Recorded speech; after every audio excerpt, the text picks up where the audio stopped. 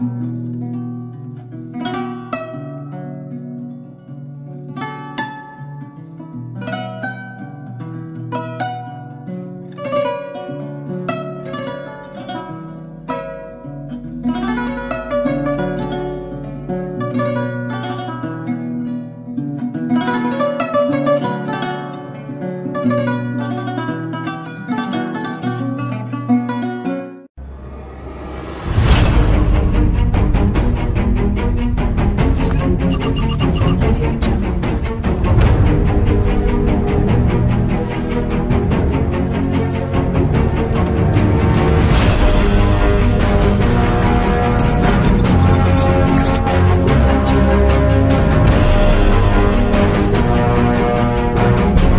communication, connectivity is everything. We ensure that the links never sleep. Quantities and qualities, all in our data service, providing efficient, reliable voice and data service. We believe if you're not up to speed, then you're going backwards. Communications have to flow as fast as the speed of light. Whatever business you're in, having someone who understands your needs is critical. That is why we just don't offer you technology, we offer you solutions. Enjoy Gamcel's internet broadband anytime, anywhere. Your national operator, Gamcel, Yaibaram. Alright. Honey, did you remind him that the last time he sent the money, it was not enough to buy all the provisions? Oh, sorry, I forgot to tell him. Are you guys talking about money transfer to buy provisions? Yes. But don't you know about Baluwo? Baluwo? What is Baluwo? Baluwo is a service that your son can use to send provisions directly to you guys from the shop. And you don't have to worry about the exchange rate. Tell me how Baluwo works. It's very simple. Just log on to baluwo.com and shop, or download the app on your phone. You can shop on the website or using the app to buy online basic products for your family and friends. With Baluwo, you decide what your money is spent on. Your money, your choice. Buy online products for your family and friends in the Gambia, Senegal, Nigeria or Mali. Baluwo, better than sending money. Are you thinking of owning your dream homes? EJ Investment is here for you. Secure our quality bungalows with 2, 3 or 4 bedrooms, or our story buildings 3 or 4 to 5 bedrooms at very affordable prices with flexible payment plans at our Sanyang Seaview Estate, where you can enjoy the cool breeze with modern infrastructure such as tar roads, covered drainage. First, we have the inaugural meeting of the executives of the Gambia Bar Association, which was held on the 3rd of June 2006 at the office of Ami Ben Sudan Associates. This is the meeting that dealt with the issue of Mrs. Denton. The minutes of the meeting, I'd like to exhibit it as Exhibit 217A. Okay. I'd also like to exhibit the ruling of the High Court in the case of Aja Mariam Denton, in which the judge held that her detention was unlawful and ordered for her immediate release from detention. And the ruling was delivered on the 10th of July, it was delivered on the 24th of July, 2006. That will be Exhibit 217B. 217B. I also have the letter addressed to the Honorable Attorney General, dated on the 9th of August, 2006. This is the letter pertaining to the conduct of the State Counsel, Emmanuel Fakbele, in the case of Aja Mariam Denton. That should be Exhibit 217C. 217C. And but that's not the letter that was addressed to the AG in a different capacity, not his AG capacity. It was in her capacity as AG, or in his capacity as AG. because I don't know whether it was a... Okay, but there was one that witness referred to. It was written to him as his, I think in a capacity head of the, or nominal head of the Bar Association. Wasn't that, no. I think that was the terminology that the witness used. No, I believe the witness was trying to explain the role of the AG as a nominal member, or is it head of the bar? With your permission, may I just clarify that? Please, go ahead, yes. Yeah, I mean, basically, it was, the letter was addressed to the Attorney General, I mean, as indicated in the header. But also, we reminded the Attorney General of his nominal role as leader of the bar. Traditionally, Attorney Generals are leaders of the bar. I mean, that's the honor. The letter was not addressed to him in that capacity. No, the letter was addressed to him as Attorney General. Bon, d'accord. Yeah. Thank you very much. Okay, thank you. Then we have the report prepared by the International Bar Association, and the report is titled Under Pressure, a report on the rule of law in the Gambia. I had made reference to certain issues highlighted in the report, and I believe lead counsel also did when he was examining the last witness. That should be Exhibit 217D. Okay.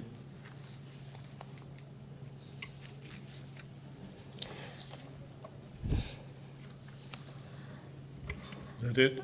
Mr. Witness, if we may proceed. But before that, let me just okay. So all 4 requests are granted. Oh, just my apologies, yes, Mr. Chairman. Thank you very much for that. Okay, thank you. Yes. With the permission of the chair, perhaps it might be also an opportune moment to exhibit the order closing the supermarket in the matter relating to Mary Samba, as well as the newspaper article. If I may have all of that as well.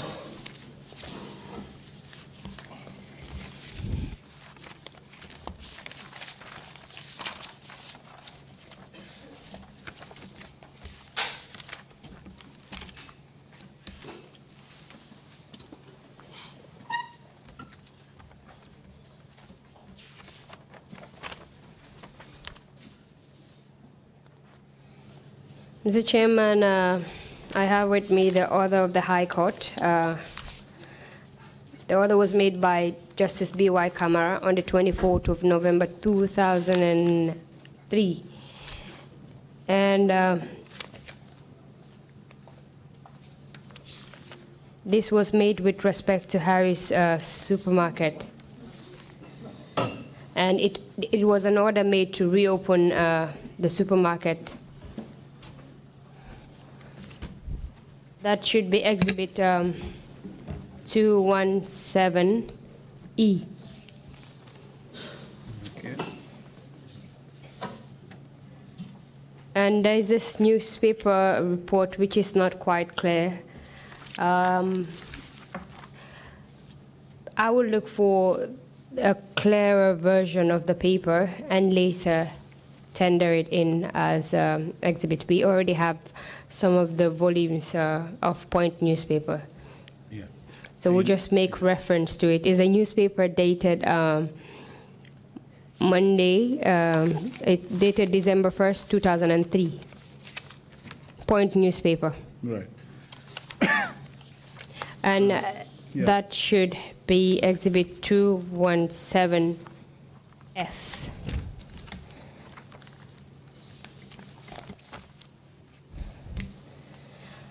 And on 217E, as in Edward, that was the order. That was the order of the court ordering the supermarket, Harris Supermarket, to be open. And after an executive order was made that they should cease business. Yeah, and witness did refer to that in his yes, testimony. Witness referred to the incident involving Counsel Mary Samba Christensen. Fine. Thank you. Request granted, Counsel. Thank you very much, Mr. Chairman. Council, as we were discussing before the break, we discussed the issue involving Moses Richards. Moses Richards. A letter that was written by the JS. Letter bo xamne tamit Chief Justice moko bindon. JS. Judicial Secretary. Judicial Secretary moko bindon. And the executive was copied in the letter. And which subsequently led to Moses Richards being arrested and detained at Mile 2 on charges of giving false information. Moses Richards ñu jël ko jappako yobu ko Mile 2 tuumal ko ne dafa joxe ay xibaar yo xamne deguut. You mentioned that the bar met to address the issue of Moses Richards. Wax nga tamit ne ñi nga xamne ñoy lawyer tassé nañ nak pour mëna waxtané mbiri Moses Richards. And the bar had planned to hold a protest.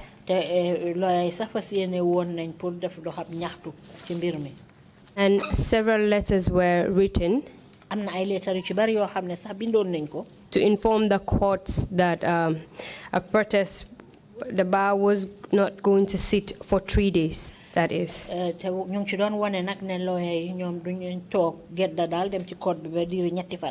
Council, if I may have the letters that were written with respect to Moses Richards so that I can make reference to it. Thank you.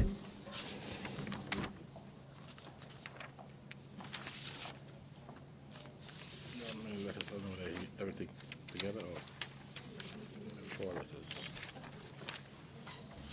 And then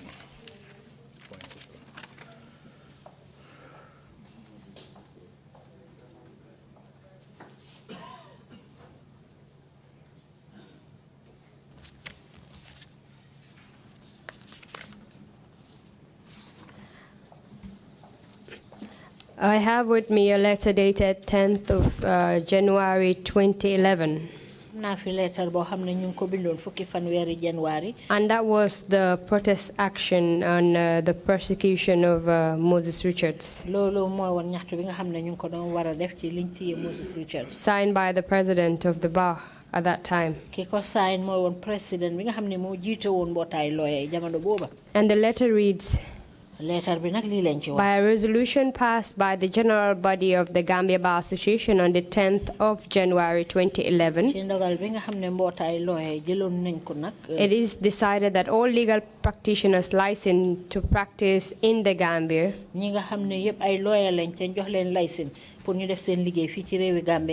will not appear in any court for 3 days from 2 p.m. today. Lawyers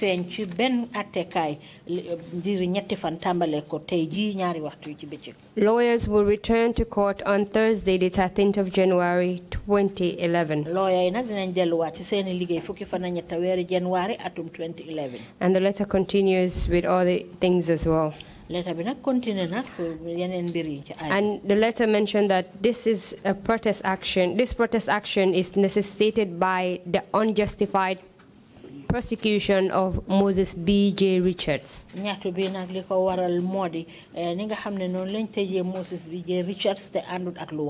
the continued failure by the state to withdraw the charges against him.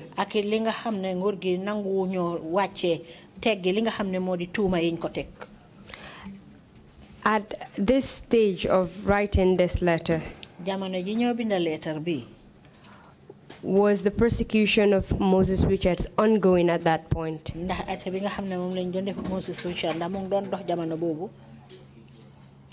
Yes, because one of the things we asked for was for the state to discontinue his prosecution, I believe. Wow, jamono bobu mu ngeen ñu koy atté ndax li bokk ci liñ doon sakku moy nguur gi daldi bayyi nak atté bi nga xamné ñu ko continuer diko ko atté.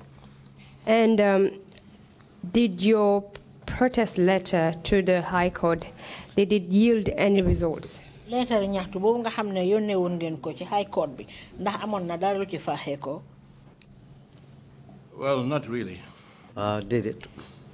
Not really, because I think eventually the charges were dropped with the intervention of counsel Ida Drame, who appealed directly to the president, I'm informed. mbir mi daal mujjee gi dal di woon nañu fomm nag atte boobu nag li ko waroon mooy ndimbali Aida Dramé lawyer la moom mi nga xam ne nii dafa wax nag président bi directly ci comme ni ñu ma ko yëgale. That's the negotiation that you were referring to earlier in your testimony. loolu mooy fànn gi nga xam ne dañ ko def waxtaan ba juboo la nga xam ne waxoon nga ko sànq bi nga joxe say seede. Well, not necessarily. I think somehow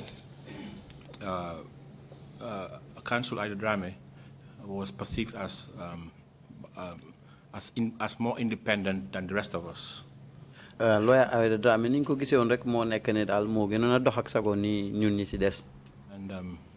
And I guess I mean as a legal practitioner, she took it upon herself to help in ensuring the release of Moses Richards. ci kaw loolu nag niki lawyer la ci la dal di yoon def nag li mun pour génn gis ne daal danañu bàyyi Moses Richards. And she was able to do it, and for us, we're happy that it was done. te fexe woon na ba def ko nag te ñun itamit kontaanoon nañ ne am na.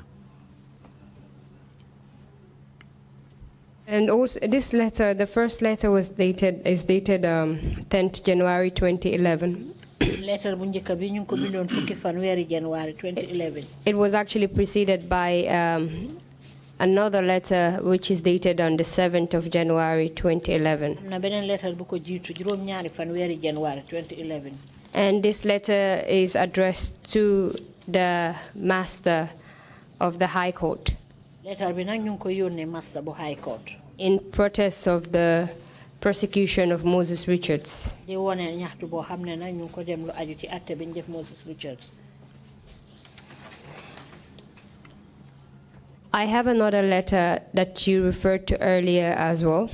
Am naa fi beneen letter boo xam ne wax nga ko fi ci gannaaw. And that is dated the 10th of January. Ki fanweeri January lañ ko bindoon. And it is addressed to the president of the Gambia Bar Association. Ñu ngi ko yónnee ki nga xam ne moo jiite mbootaay lawyer yi ci biir réewi Gambia.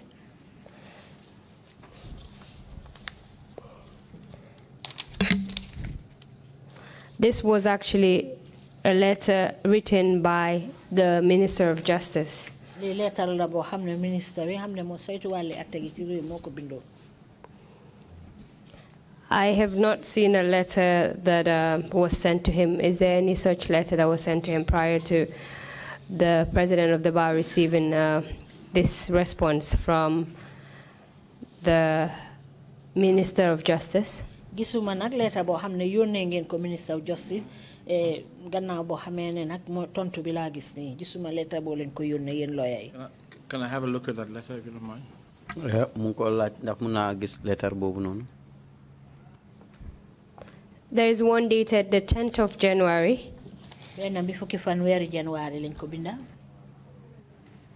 Okay, there's this other one written by the president of the bar, sorry. It is dated the 13th of January 2011.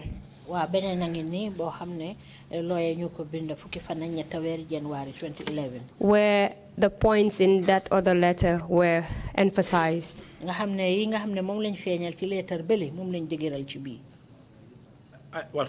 I believe there was a letter dated the 4th of January 2011. letter January 2011. Referenced by the then Aegis letter. The fourth line reads, your letter of 4th January with reference XXX. It's a letter January. The attention of the government. So I presume that we had sent a letter on the 4th of January. January. And he responded to the letter on the 10th of January. January. I have to dig up the files to find that letter, which I can give to you as well.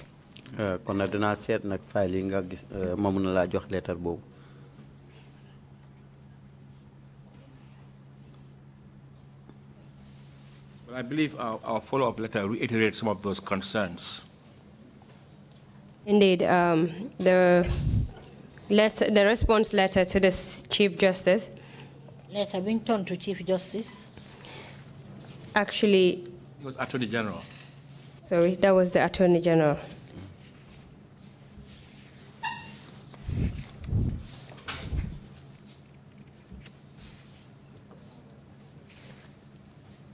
Counsel, can you help us a little bit on the 3 letters, who the sender is on each one, and the addressee? Indeed, Mr. Chairman, only 2 or 3 letters were. We have one missing letter that is not before me. I think probably in their files. Yeah. And that's the letter that the bar wrote to the Attorney General with respect to the prosecution of Moses Richards. And subsequent to that letter, the Honorable Attorney General responded to. But that's the one that is le 13 janvier? Or, Mr. Chairman, you're confusing me right now with the French. Yeah, no, sorry. The 13th of January letter is the one from the AG. Yes, the 13th of January is the one from the AG. And the 10th? And the 10th also is from the Attorney General. Sorry, the 13th is the one from the bar. The 13th, sorry, the 10th is actually the AG. Confusion. So that's why I wanted you to clear it. I'm a bit confused. Yes, the 13th is from the Honorable AG to the President of the Bar. The 10th is from the President of the Bar. To the? No, from the AG to the President of the Bar. The 10th is from the AG to the President of the Bar. The 13th is from the President of the Bar to the AG. Yes. Okay. Correct. Well, thank you. And then we have another letter that they wrote to the Master of the High Court. And another, actually 2 letters to the Master of the High Court, dated the 7th and the 10th. So Master of the High Court, Master of the Rolls? Well, equivalent, yes. The master of the High Court. Master is basically responsible for the administration of the. It's not Master of the Rolls. No, equivalent of that in England and that Wales. is the Royal Court of Justice. Okay.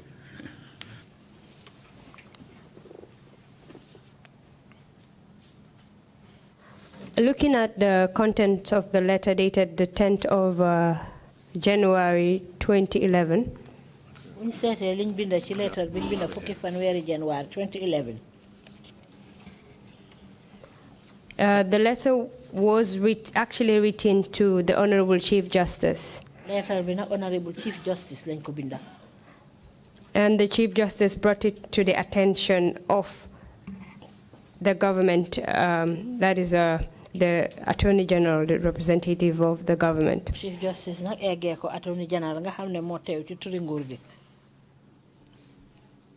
He already told us the climates under which these letters were written. And also informed us about the response of the Attorney General. How did you feel when the Attorney General gave such a sharp response to the bar?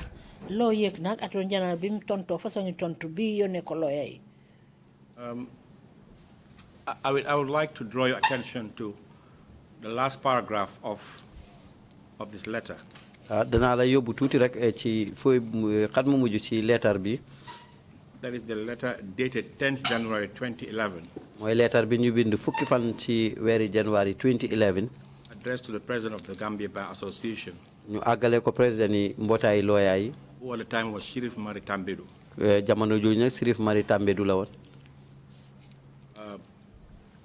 With permission of the chair, I would like to read the last paragraph of this letter. It reads, Government hereby reiterates that whoever interferes with or disrupts wala the functioning of any public institution or office lu jëm ci liggéey benn buntu liggéey kay shall be dealt with according to law. Danañ jëflante yow comme ni nga xamé non la ko loi tédalé. We believe that was threatening language. Gëm nañ ne loolu de ay waxi tekku la.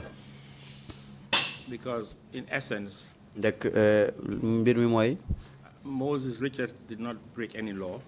Moses Richard xatul ben sarta was detained unlawfully. Waaye nag téye nañ ko ci anam goo xam ne dëppoowut ak yoon. All we did was bring this to the attention of the Attorney General at the time. Liñ def rek mooy daldi wane nag kii di Attorney General bi jamono boobu. And raise our reservations. Daldi ekkati nag suñu kàddu ak gis-gis. Of the judiciary in taking something that is really internal to the executive. Ci li nga xam ne nii noonu lañ doxalee nag ci mbiri àtte bi mu dëppoo li nguur gi. Only to receive a lecture. Pour rek ñu jot ay njàngal. Telling us that we basically cannot complain about the issue. Lu woñ rek ne mënuñoo tawat lu mel noonu. And that in fact if we complain. Tey tamit mooy suñ ko tawatee. I mean, we can be perceived as interfering with the law. Mën nañoo gisee ne daal ñun ñu ngi dugal suñu loxo ci wàlli loi bi. Essentially, it was turned around. Mu jéegi daal dafa mel ni dañ ko wëlbati.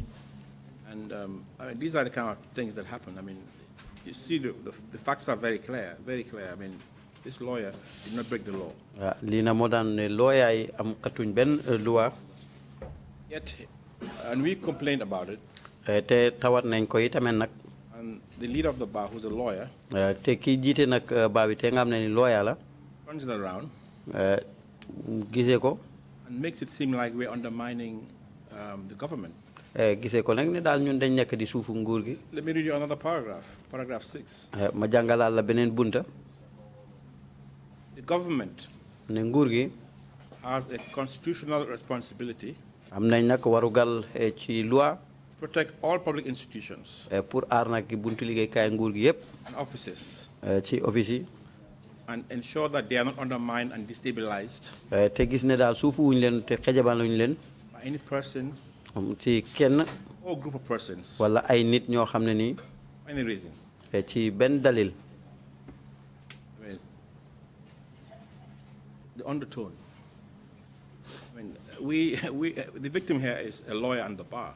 Kii loru ci li nag lawyer la te tamit mu ngi ci baa bi. And have an age talking about undermining. Bu ko fee nag kii age bi di wax fi suuf wala xejamal. I mean, these are threatening language. Lii nag ay kàddu yu tekku la. And we took cue from that. Ñu dal di jëlee ko foofu. I'll take you to paragraph 3 of the said letter.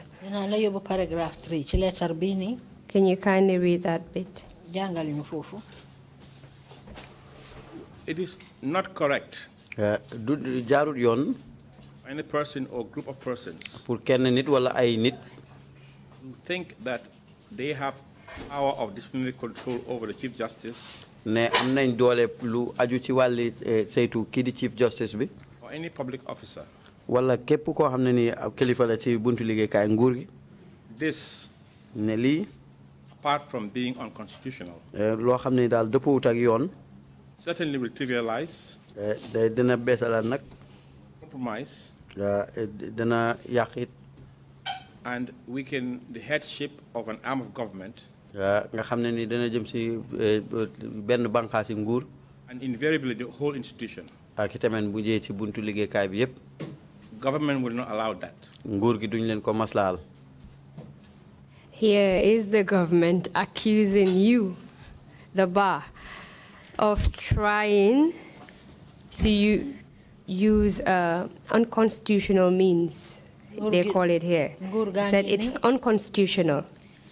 Gurgangi nak di len tuumal yen lawyer yi ne li ngeen def ni andul ak loi comme niñ ko waxé nonu. And it says that it compromises and weakens the headship of an arm of government. Wax nañ ne lolu dafa nasaxal banxas bo xamne mu ngi ci nguur gi. And for this case in reverse, it is actually the government that is using the judiciary ci kaw loolu nag uute ak loolu nguur gi sax ñoom ci seen boppa ñoo di jëfee bunti àtte bi to persecute a lawyer. Pour ñu daan ki nga xam ne moo di lawyer yóbbu ko court. How did the members of the bar feel how did they feel at that point when they read this letter? Jamono jooju nag ñi nga xam ne ñooy mbootaay lawyer yi lu ñu yëg biñ jàngee lettre bu mel nii. They were threatened. Muy mel ni dañ leen xuppa. Accused of doing something that is unlawful. And basically they were painted as enemies of the state. I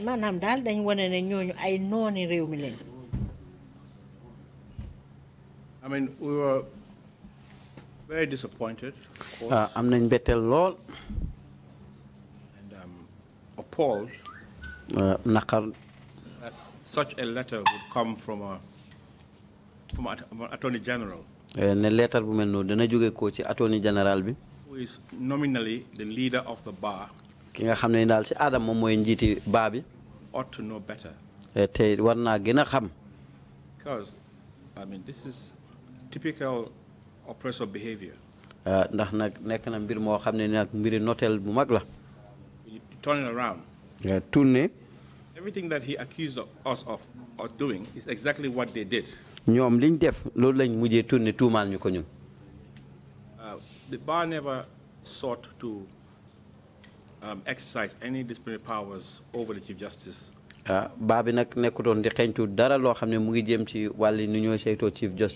know that power is vested on the JSC, under the Constitution. We are very much aware of that.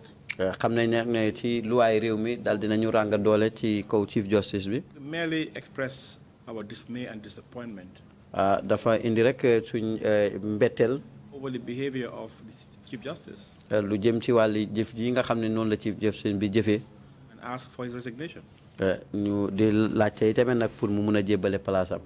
didn't try to force his resignation. We asked him as a man of conscience to resign. Because as far as we are concerned, we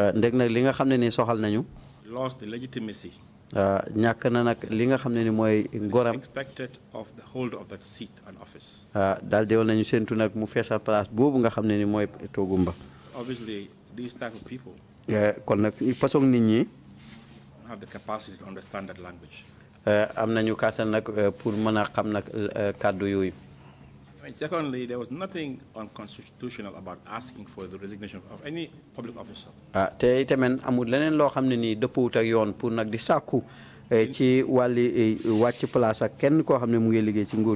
didn't try to use force. We didn't threaten force. May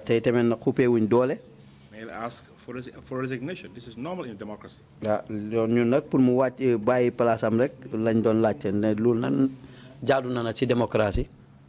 And as you can see, their response is typical. And they made it very clear that, I mean, they will not allow that. I don't know what that means here, but anyway.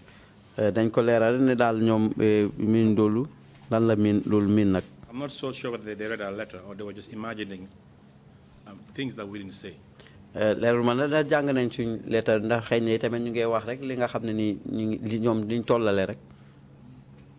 And the bar responded to the letter of the Attorney General on the 13th of January 2011. Lawyer yi nak tontu nañ letter Attorney General bobu fukki fan ak ñetta wéru January 2011. And the bar emphasized their stance in this case, in the case of Moses Richards. Lawyer yi nak ñu ngi gëna dëgëral seen taxawaay ci mbiri Moses Richards. And it also pushed for the Chief Justice to Chief Justice to resign as well. How did the Attorney General react to this letter of response from the bar? Attorney General nag mom naka la jëlé letter ba nga xamné lawyer yi ñoko ko tontu. I do not recall us having any further exchange on this issue. fàttale ku ma fen foo xam ne nii am nañ ci ay daggat ne gannaaw li ci mbir mi. If my memory serves me right, I believe the Chief Justice resigned according to his version. ci ma fàttale ko daa xëy ne Chief Justice bi bàyyi jébbale na place am. And the other version was that he was dismissed. I think the IBA report actually did speak to that. leneen li ma xam daal mooy ne daal mujjee gi temen dàq nañ ko.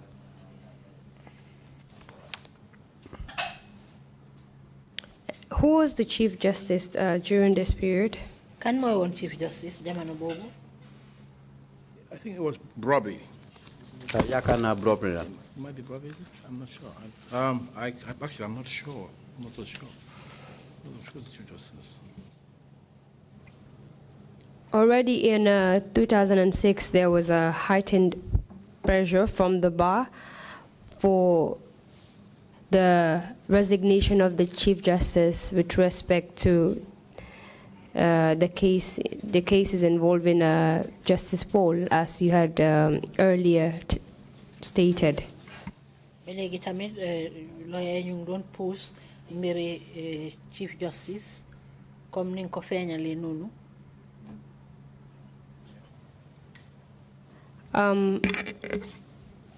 Mr. Chairman, at this point, I would just like to put in the following exhibits before I proceed with the witness's testimony. That is the letter from the Gambia Bar Association to the Master of the High Court, dated 7th January 2011 as Exhibit 217G. The second letter to the Master of the High Court, dated 10th January 2011 as Exhibit 217H. The letter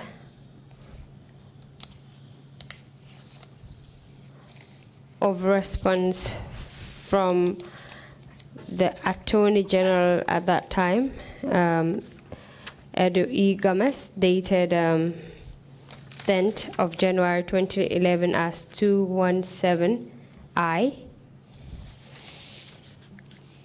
and the letter addressed to the Attorney General Edu E. Gomez by the President of the Bar, dated 13th January 2011 as Exhibit 217J. You've told this commission that after the intervention of Counsel Drame, Moses Richards was released by the executive. Sorry, by the government. Just before that, witness and counsel, is that the end of the list? Should I now confirm that my apologies, Mr. Chairman. Yeah, I thought you were. Yes, my apologies. Okay, that's all for me. So these ones are also granted. Thank you, Mr. Chairman. Thank you. Counsel, if we may, witness, if we may proceed. I believe, I mean, he was granted bail, so he was no longer at mile 2. But the charges were dropped, I believe. Dañ ko joxoon bail. Following the intervention of Miss Ida Drame. Nekkatut mile 2 waaye mujjee gi daal tuuma yëpp dal dinañ ko faxas ci ko gannaaw boo xamee ni lawyer Ida Drame dugal na ci làmmiñam.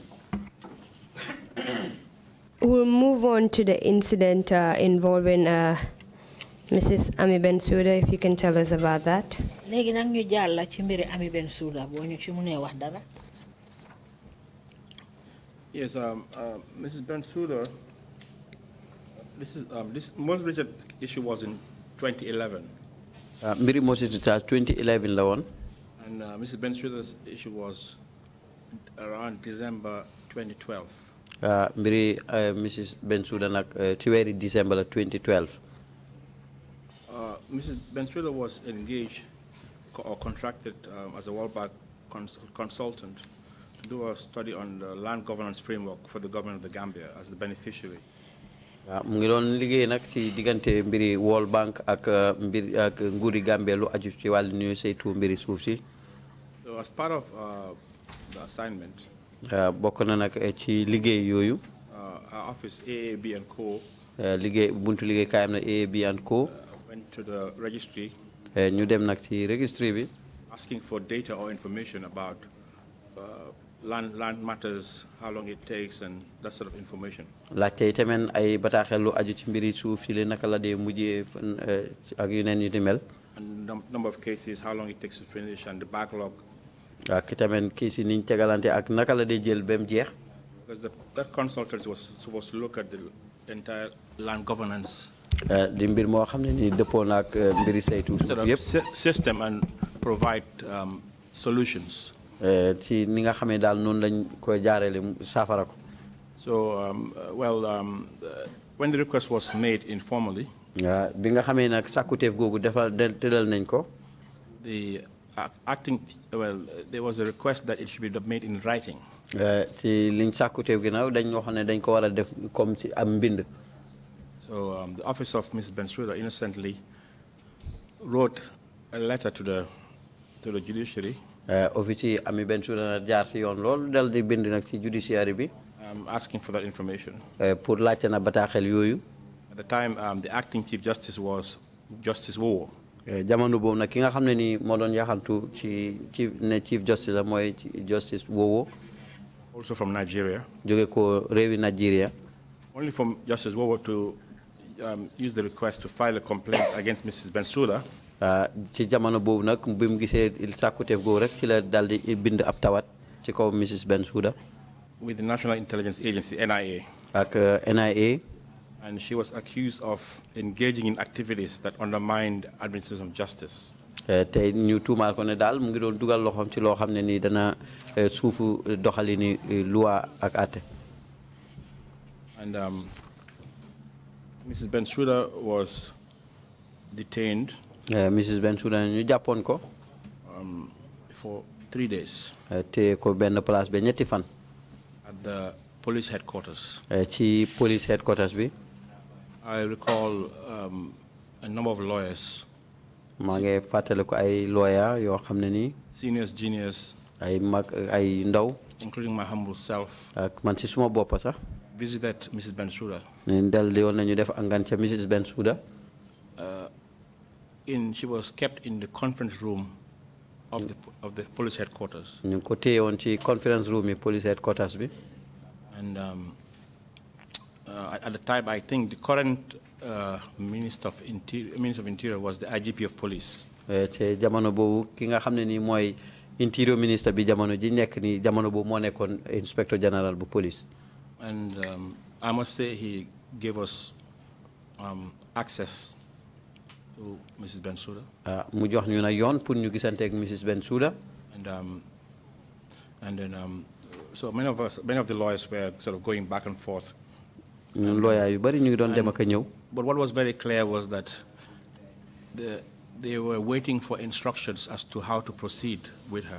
waaye li leer na mooy ñu ngi doon xaar ndigal pour naka la ñuy continuer affaire am. She was in charge, to my knowledge. Tuma wuñoon ko daal mujjee gi. But the first 2 days, she was held incommunicado. waaye ñaari fan yu njëkk yi nag dañ ko téye woon jokkoowut ak kenn. And I have a report here from Amnesty International. maa ngi am report bu jógee ko ci Amnesty International. Dated 21st December. ñu bind ko ñaar fukki fan ak benn ci weeri December. That actually captured and reported what happened. loo xam ne wane na li nga xam ne ni moo xew. And I would happily share it with Council. ci kaw loolu nag danaa ko joxe Council. Thank you very much.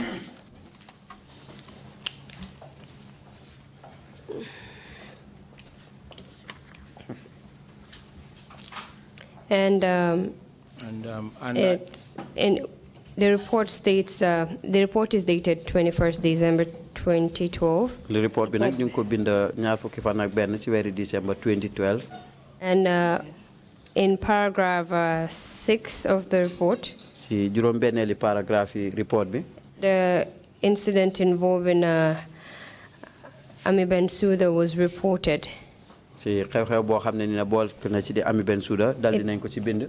Here it stated that it occurred, it happened on the 3rd December. Mu ngi am ñetti fan ci weeru December. And you did mention earlier in your statement that it was in 2012. Te dal di nga ko boole ci sa statement bi ne ci 2012 la woon.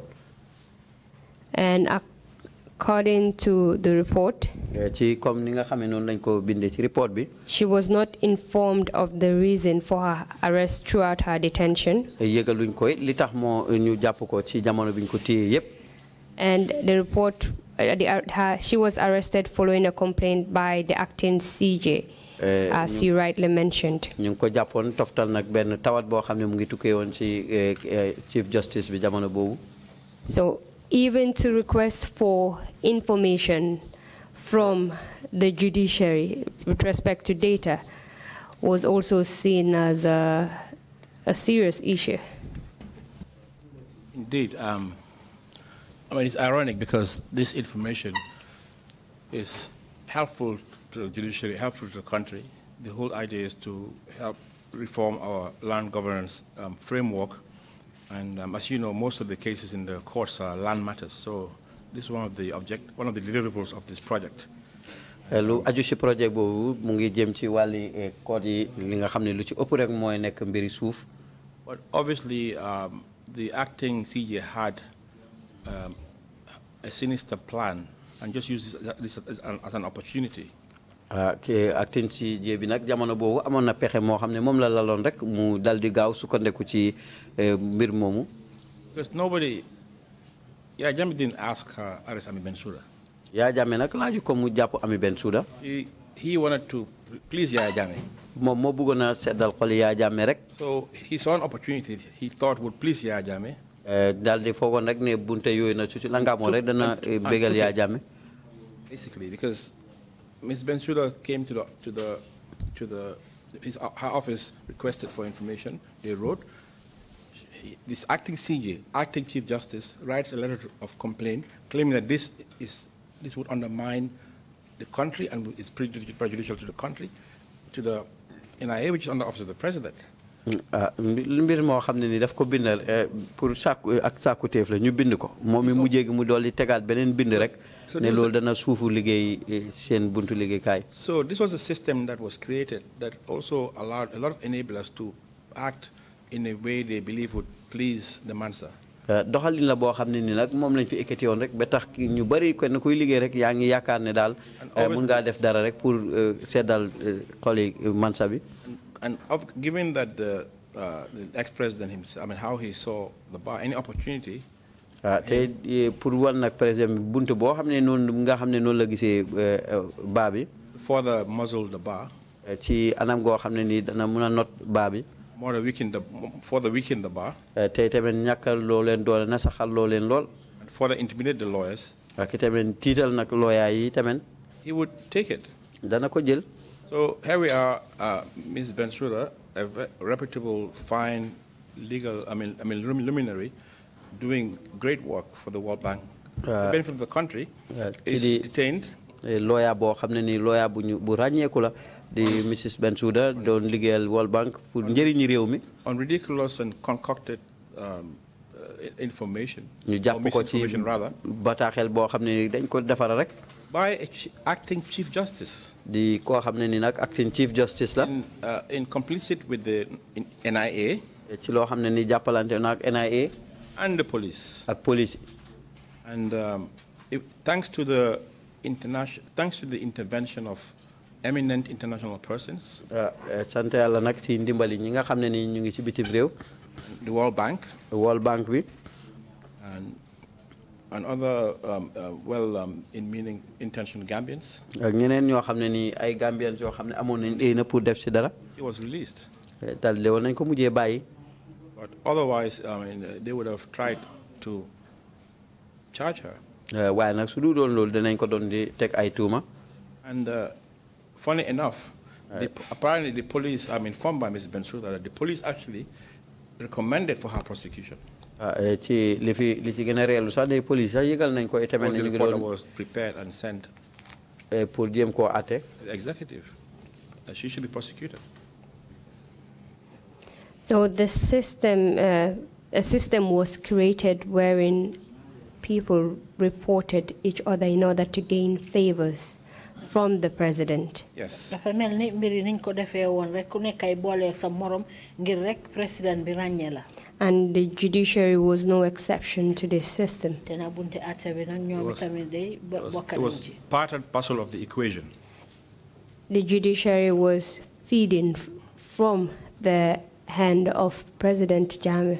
The judiciary was controlled by President Jammeh through different attorney generals, different chief justices. Judiciary bi nak President Jammeh daf leen doon teg loxo bu baax jaarale ko ci ay chief justice yu uute ak ay attorney general yoo xam ne duñ benn. Was this control that you're referring to? Was it obtained by force? Or was it that it was willingly given by those that occupied those positions?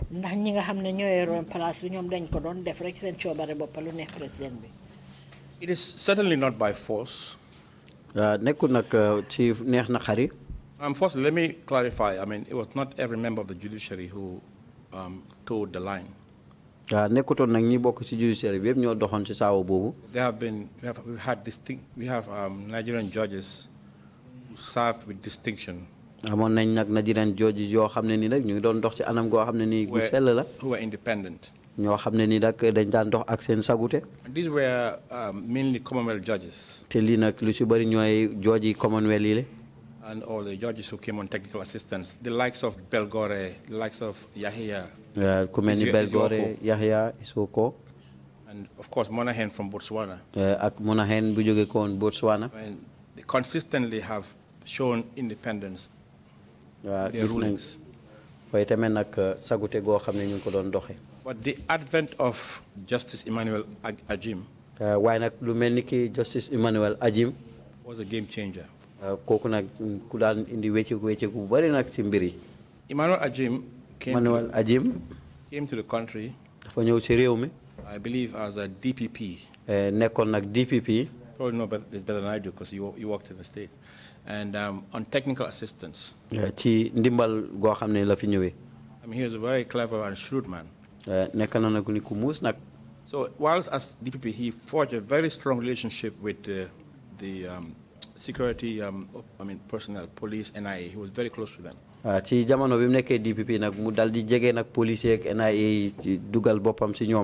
Can you help us with the time frame when he became, came in as DPP?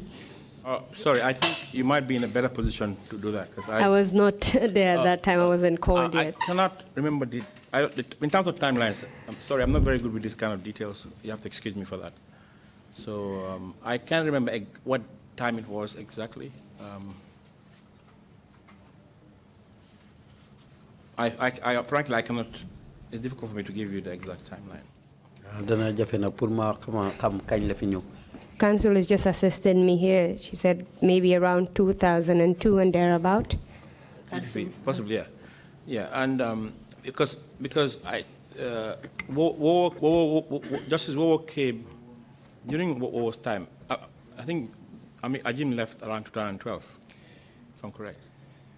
Because in 2012, Wowo was acting as CJ. 2012, Wowo. And at the time, Ajim was the substantive holder of the office, if I'm correct. So,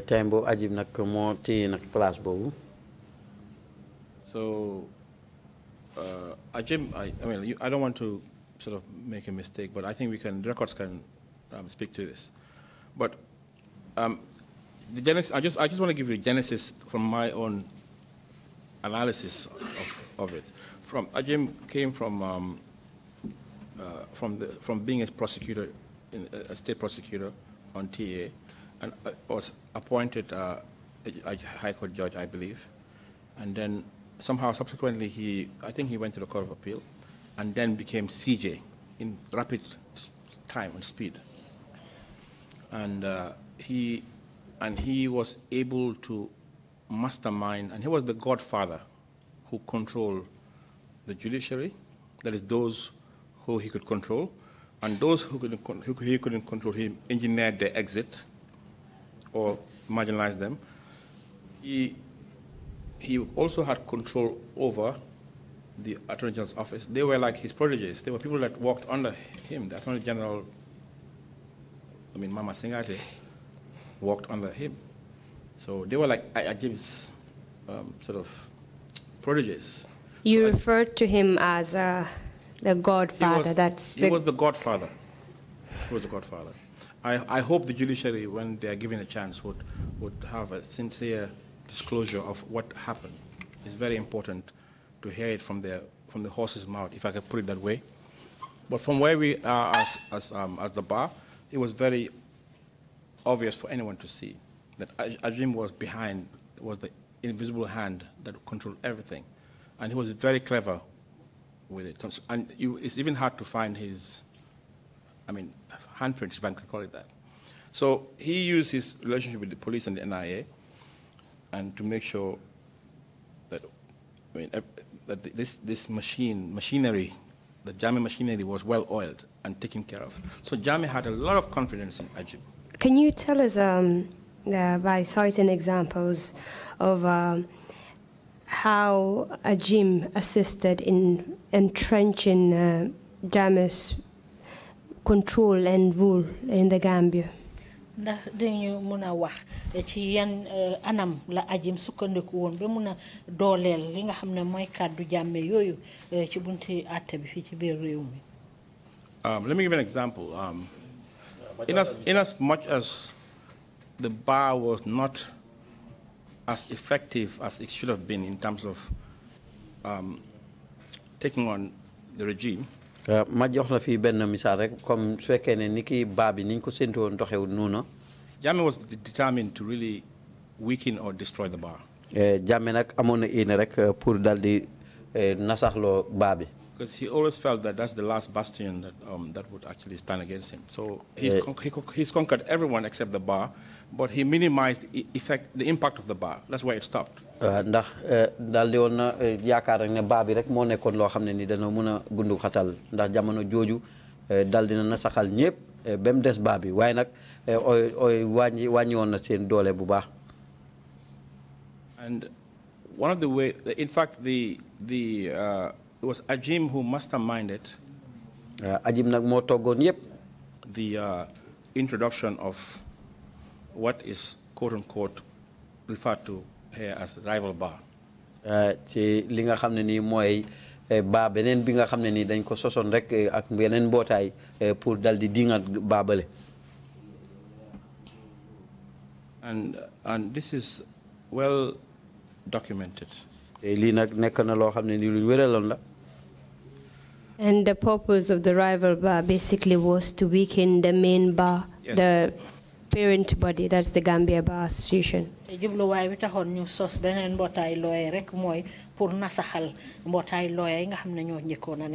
was the scheme. A law school was created, which is a good thing. And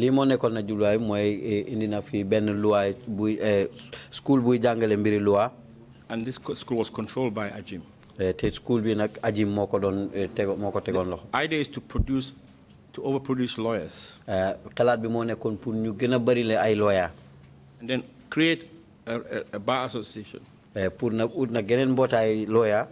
with time, those lawyers would obviously be aligned with that bar association, that law society, or whatever you want to call it. Then dilute the Gambia bar association, even in terms of numbers. In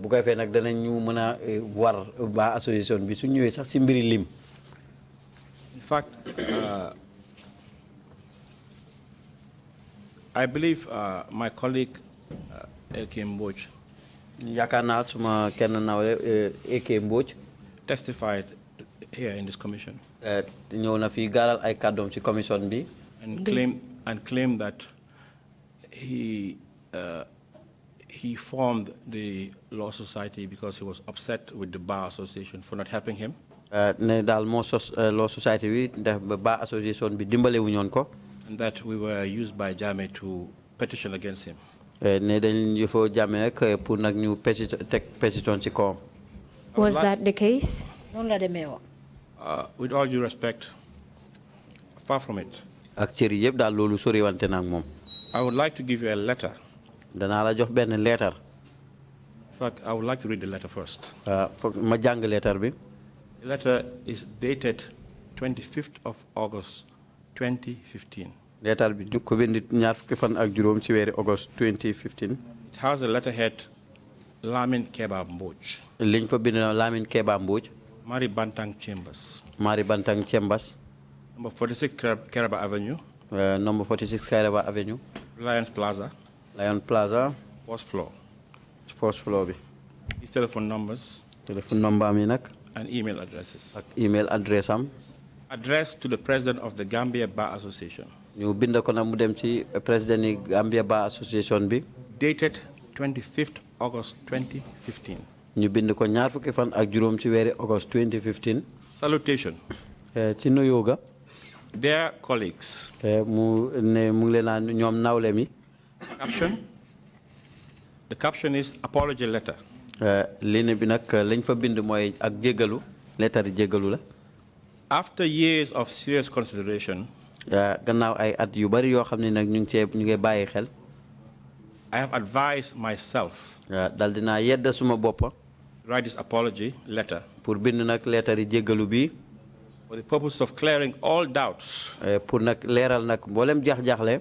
And creating an atmosphere of understanding and mutual respect. te itamit yaatal ak itamit di fiixal nag jotaay boo xam ne nii ñun ñëpp dañ déggante te itamit cëralante. I have never. mosuma. Will never insult. te mosuma saaga. xaste. Demean. tuutiloo. Disrespect my colleagues. wala ñàkkee cër sumay nawle. As I am not that type of character. ndax jikkoowuma noonu. I have been an active member. nekkoon naa nag ci mbootaay gi. And want to maintain my relationship with all my colleagues. te bëgg naa fas nag suma jokkoo ak ñëpp. But due to circumstances beyond my control. waaye ndek nag yenn anam yoo xam ne nii daal jéggi na ma. And acting in self-defense. te itamit nag di yëngatu ci anam goo xam ne nii dana pour aar suma bopp la. I was compelled to make those publications to save myself from incarceration. dañ ma forcé woon nag pour ma def nag ay kàddu yooyu noonu feeñal ko ngir ma musal suma bopp ci fiñ ma jàppoon. I spoke to Mr. Sheriff Tambedou. wax naa ak Mr. Sheriff Tambedou. And Miss Senghor. ak Mrs. Senghor. And explained myself to convey my deepest apologies to all my colleagues at the bar. pour nag àggale nag suma éena ci jéggal goo xam ne maa ngi koy jéggal suma mbokki looyaay yépp. But it seems that is not enough. waaye nag dama gis ne loolu doyul. The reasons for these publications are. li waraloon nag kàddu yooyu mooy. Hold on. Number one. benn.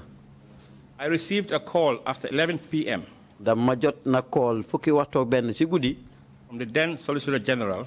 ci ki nga xam ne moo nekkoon Solicitor General bi. Pa Hari. That I should make this press release. ne dama war a def press release bi kàddu yi. In order to foil the strike organized by the Bar Association. ngir nag foofu nag li nga xam ne nii mooy strike grève boo xam ne nii Bar Association baa ngi ko fas ina. Point 2. ñaareel bi mooy. I refused initially. ca njëlbeen dama bañoon. But I was compelled to do otherwise. waaye nag dañ ma forcé woon pour ma def. Otherwise I'll go to jail in courts. loko mooy nag dama doon dem kaso. Capital, that's what's on this letter. loolu moo nekk ci lettre bi. The compromise was to withdraw the pending criminal prosecution. li nga xam ne nag loolu lañ ca jaayalante nag mooy pour ñu génne nag tuuma yi nga xam ne ni moom lañ teg suma kaw. Point 3. ñetteeli fànn bi mooy. Solicitor General himself. Solicitor General bi ci boppam. That is Pa Hari Jammeh. muy Pa Hari Jammeh. Called me around 11:30. mu oo ma fukki waxtu benn bu tegee fanweeri minute ci guddi. Called the then Managing Director Observer. dal di call it ki nga xam ne mooy Managing Director bu Daily Observer. To give him a telephone interview. Pour dal di ko jox nak telephone interview boo xam ne dana ko am ak moom. The next day it was on the headlines of the Observer. Ci ëllëg si nag mu nekk nag li nga xam ne moo gën a fës ci xibaar yi Observer bi. That's why only the Observer made the first publication. Loolu mooy njëlbeen bi nga xam ne ni Observer bi def nañ yébaane boobu. The subsequent publications. Li nga xam ne moo topp nag ci yébaane boobu.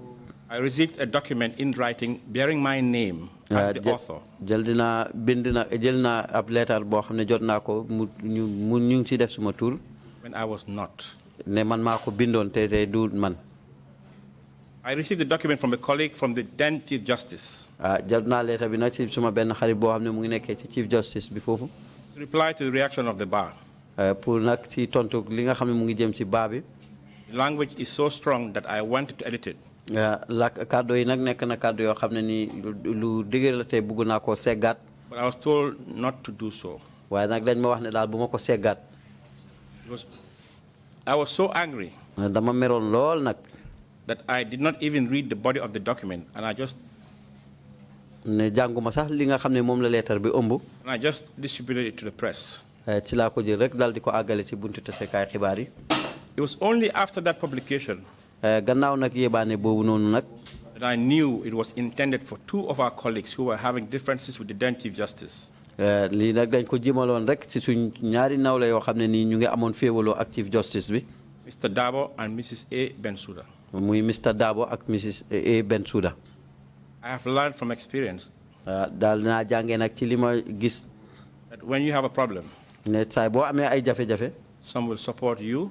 Dana am ñoo xam ne dañ ànd ak yow. And others will against you. Ak ñeneen ñoo xam ne dañ la dingat. I have great respect for my colleagues. Am naa nag cër bu baax ak yelleef bu yaatu suma moroom yi. And no one I never intended to insult or annoy anyone. Te itamit mosuma am ina pour xas kenn wala merloo kenn. The registration. Bindu gi. Of the new bar. Ci bind ak baabu es.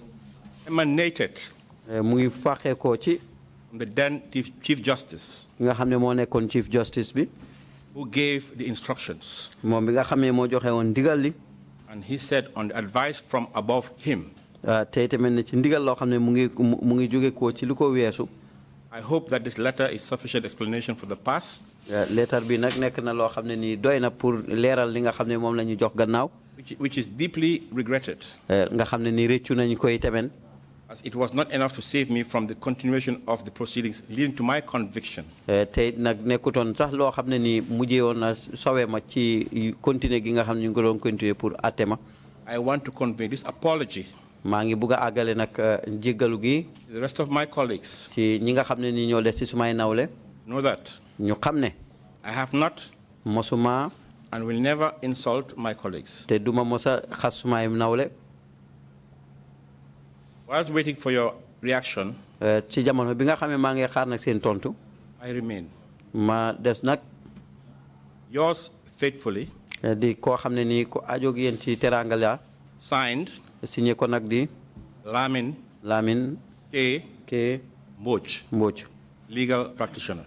Di koo xam ne mu ngi yaxantu ci mbiri lawyer. This letter. Letter B. From Mr. Lamin K. Mbodj. From its contents. Emphasize your point on the executive wanting to weaken the bar. And in so doing, a colleague of yours was used to establish a different bar association.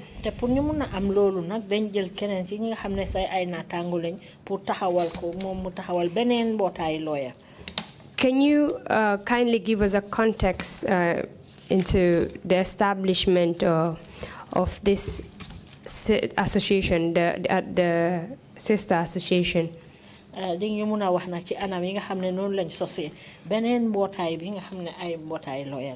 your testimony, you mentioned planned protests.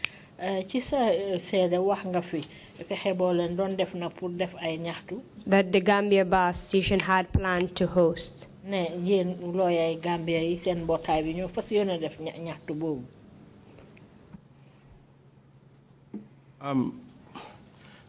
Frankly, I, with respect, I don't want to belabor the point.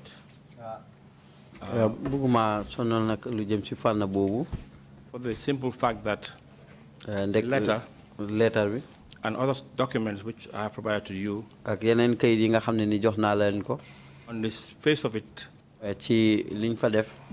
speaks to the truth as to why, as to our role as a Gambia Bar Association.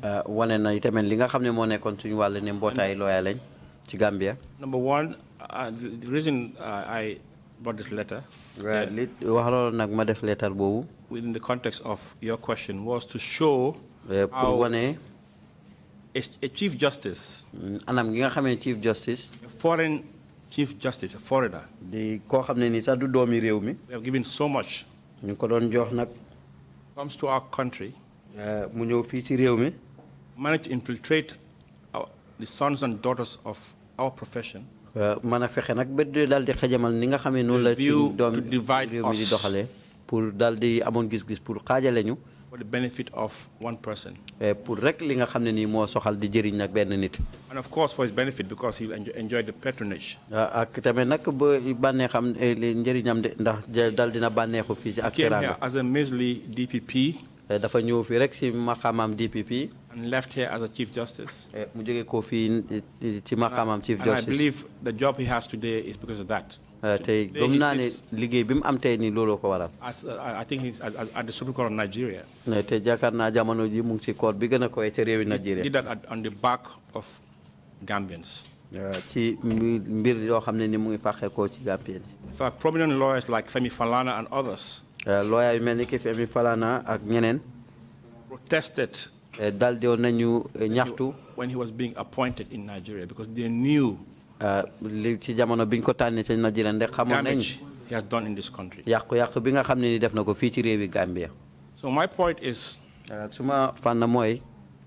mean, he was very crafty. He used, my colleague, Mr. Mboj, who I have respect for. In fact, we have very good relationship. When I was elected as bar president, the first person I called when I left the hall was Mr. Mboj. To inform him that as legal practitioners, we should speak and come together as one family. And we continue to enjoy a very healthy and a very good relationship up to today. Unfortunately, he found himself in a situation where he was convicted by a court of law, both at magistrate and I think the High Court upheld. And at the time, I was a member of the executive. He was under the presidency of Lumna Farage. So at the time, Jammeh was trying to get the lawyers. And we knew that if we did not take steps to ensure that lawyers are accountable, State House will do it. State House NIA will do it. For that reason, when we, because of following the conviction of my learned friend, we petitioned the GLC, bring it to their attention, as required by law, duty bound by law, by the Legal Practitioners Act, to report this to the GLC. pour nag ñu kalaame ko. And he was not the only one that was reported. There were 3 other lawyers who were reported. te tamit nag du moom rek lañ report am na yeneen ñetti lawyer yu ñu report. I believe I have given you the copy of that petition. yaakaar naa jox naa la petition boobu. And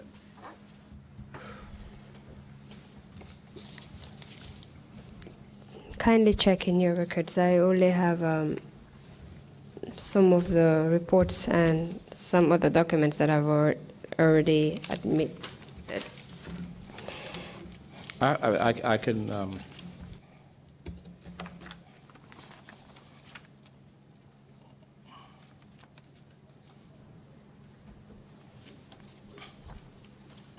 I can avail you the.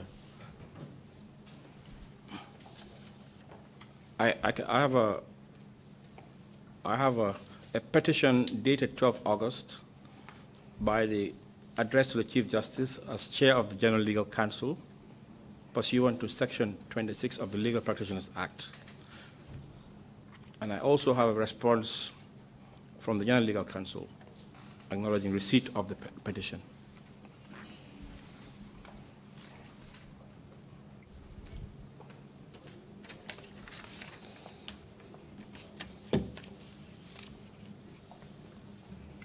And this was a petition against several yes. legal practitioners yes. that were found wanting one way or the other Yeah. against the code of conduct. Yes, and this was because we got information that Jammeh is about to clamp down on lawyers in a big way. And at the time there was also a lot of legitimate complaints against lawyers.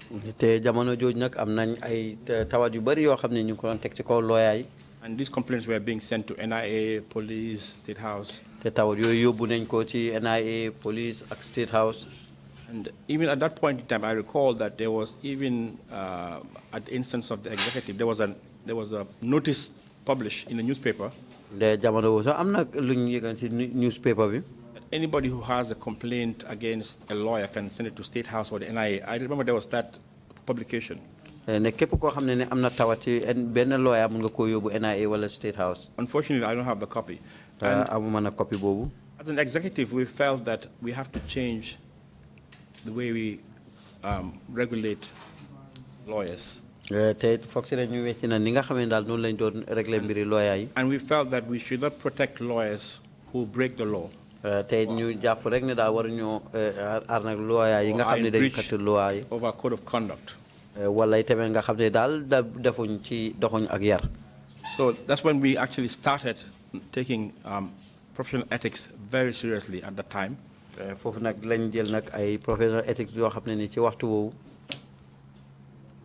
that was the time we also intensified the participation of the bar at the GLC. General Legal Council. Because General Legal Council is vested with the power to regulate legal practice in the Gambia, not the bar. And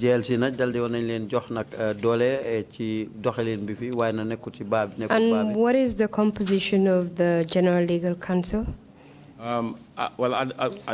It is chaired by the Chief Justice. Chief Justice Justice. The Deputy Chair is Attorney General. Deputy Chair Attorney General. Then you have well,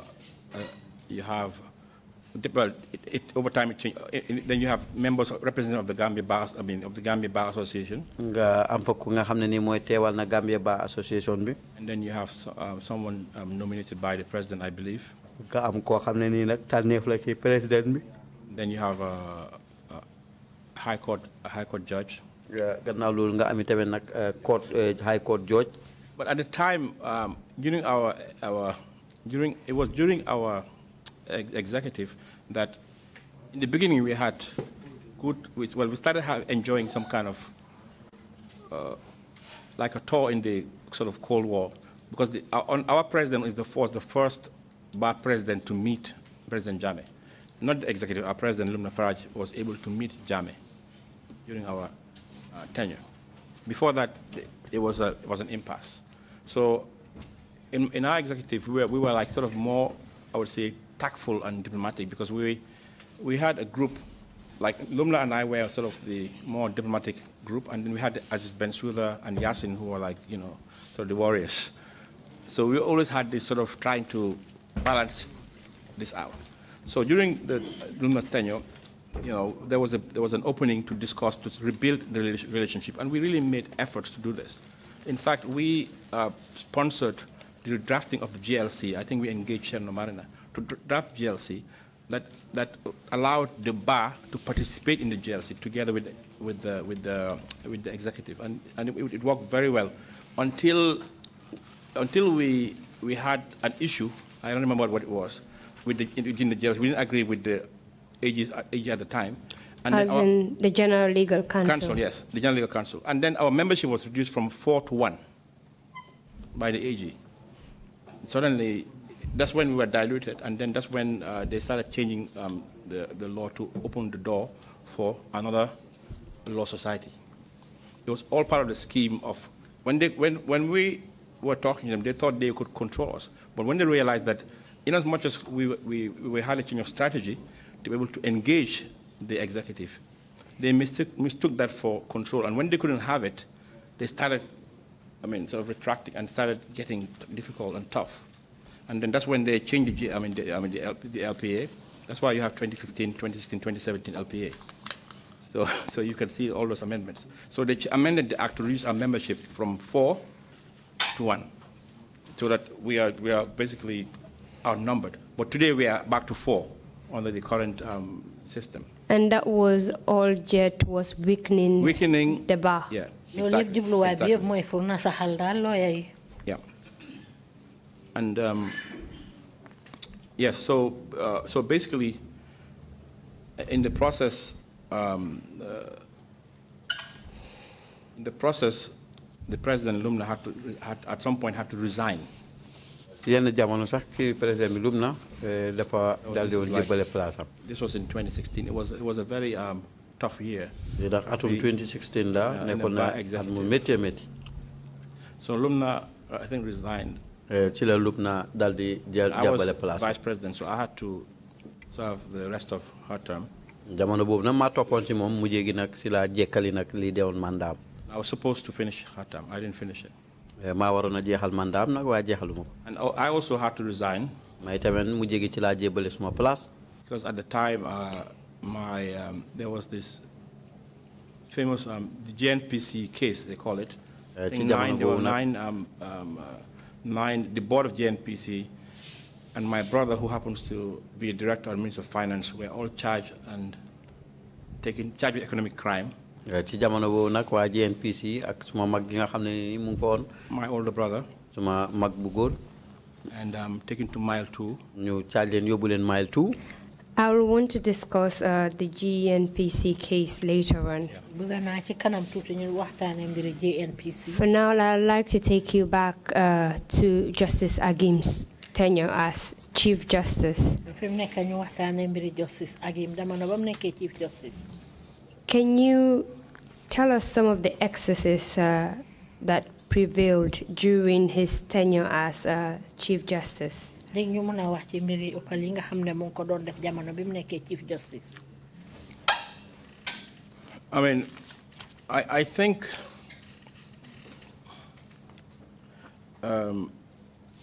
in terms of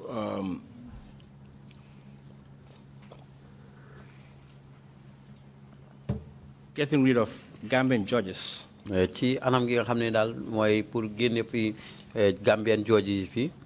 I think more judges got sacked under the watch of Ajim. I think Hadi Rush, I think, I'm correct, Kumba Kamara. I think Almami Taal. I think even Justice Mbai at some point. Justice Mbai, that's the So basically, he wanted to purge the judiciary of persons he didn't feel were aligned to or amenable to being controlled by him.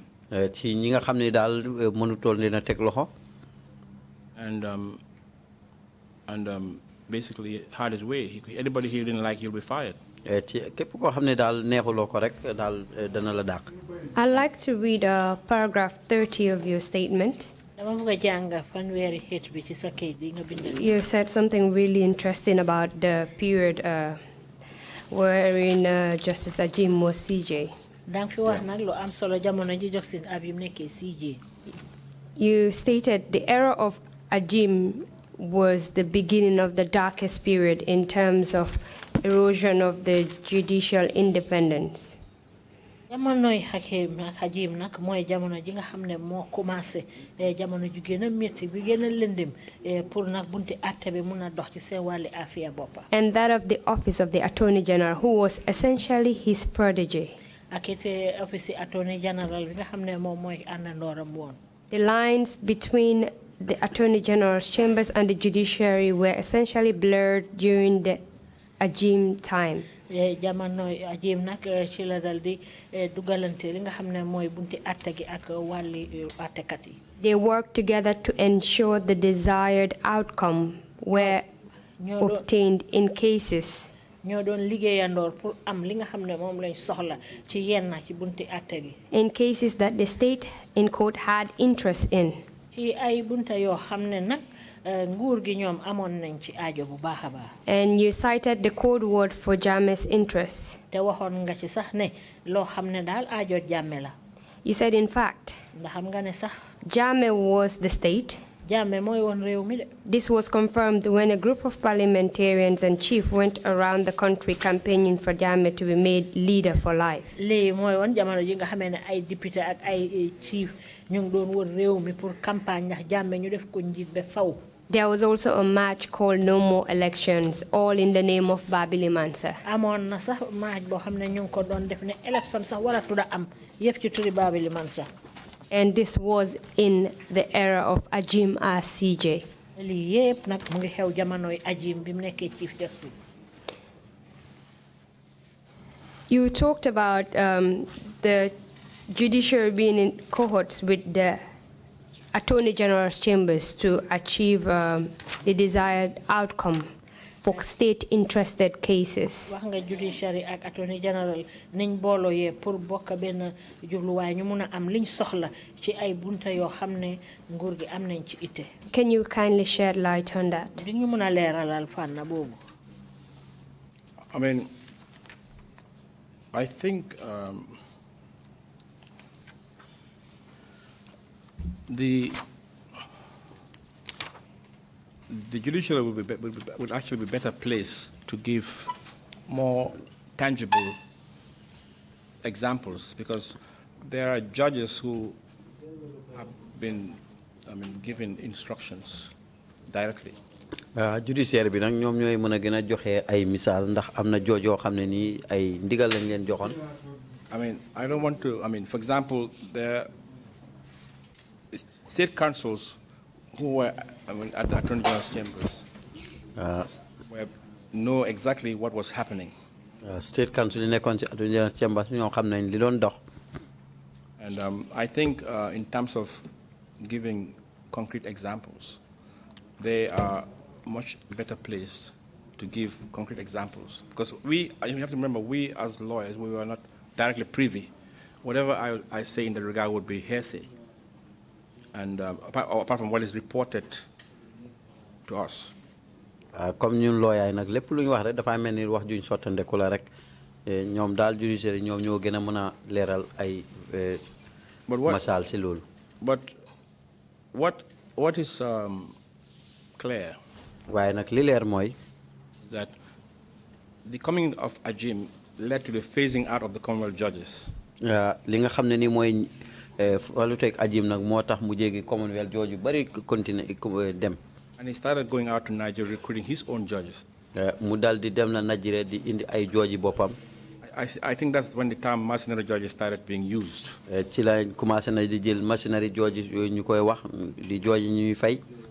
And these judges were really of low caliber, uncouth, and really not even fit to be magistrates. Nag di judge yoo xam ne daal seen njàng tollu foofu te modu ñoo mot sax ay magistrate. And coming to Gambia was a huge upgrade for them. So that patronage he used to hire judges and then use the judiciary as an instrument of the executive. Judge yooyu nag seen ñëw fii nag nekk na loo xam ne lu rëy la woon ci ñoom ndax moom it teraanga gi mu am bay mën a jëm jëli ay judge di leen indi fii.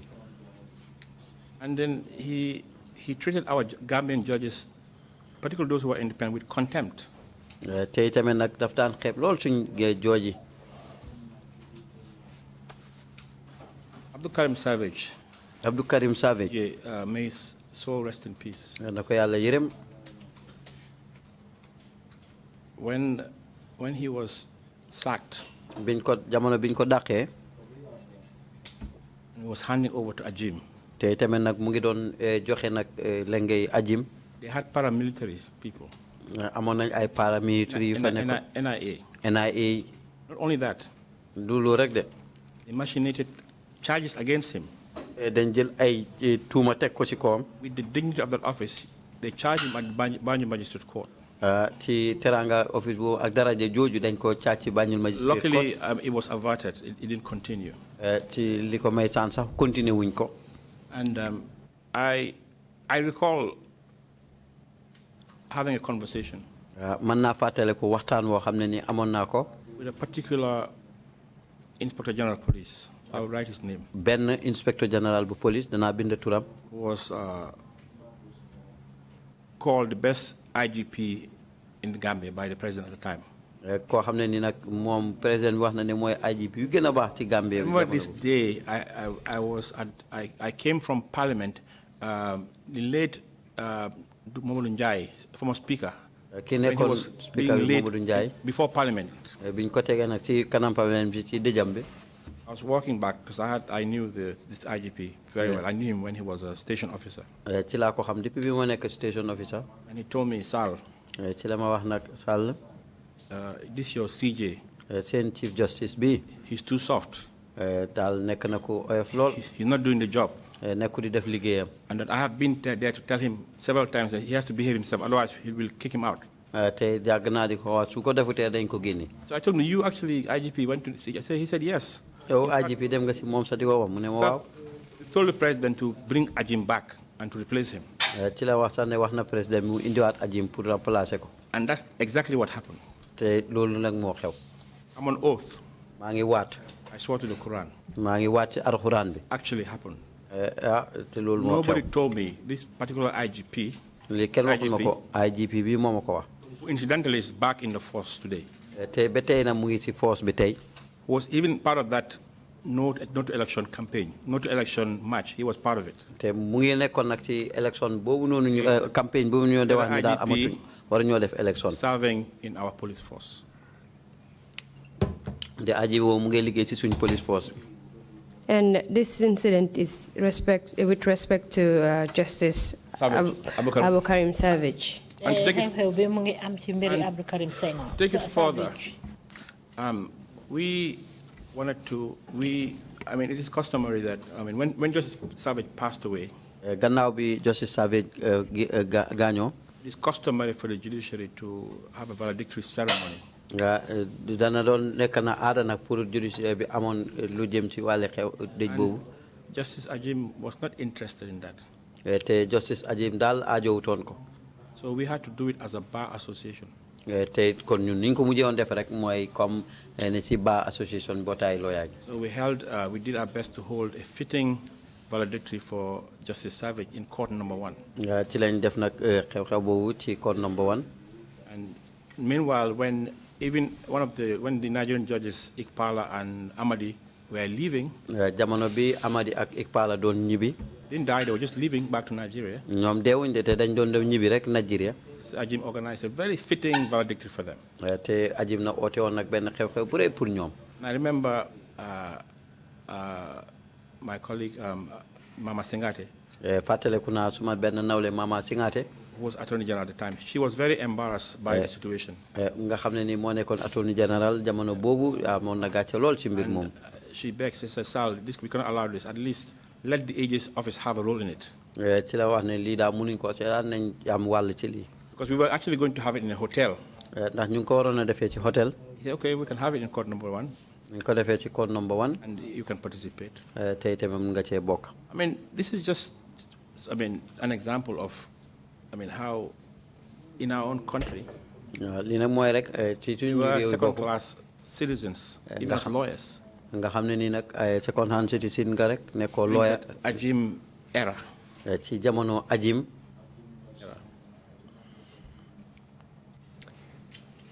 And you also mentioned that Justice Savage, as he then was charged before the magistrate court, and the charges did not proceed.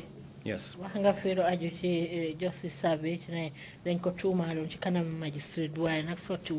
Can you recall what he was charged with?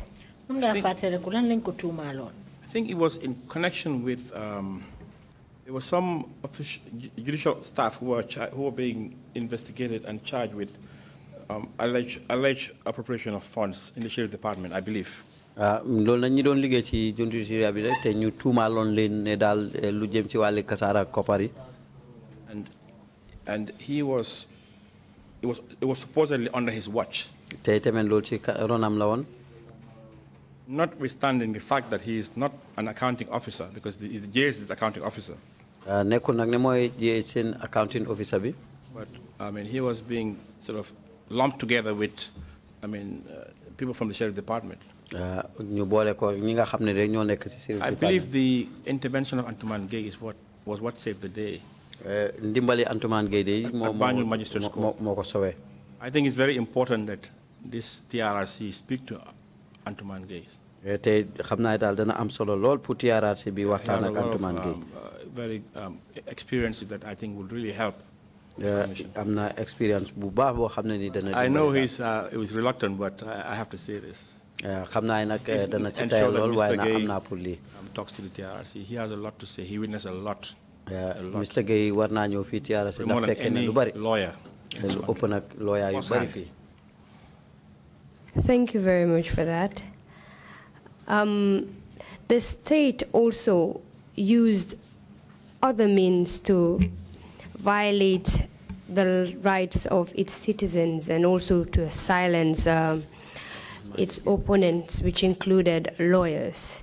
And that is one of which is the use of the law to persecute its opponents. What can you tell us about that? réew mi tamit ñu ngi doon sukkandiku pour daan ci kaw ñi nga xam ne ñu ngi leen doon ŋàñña jamono joo xam ne ñoom tam ñu ngi jëloon ay luwaa teg ko ci seen kaw opposition bi léegi loo am pour wax ci loolu. Yeah, I mean, like I said,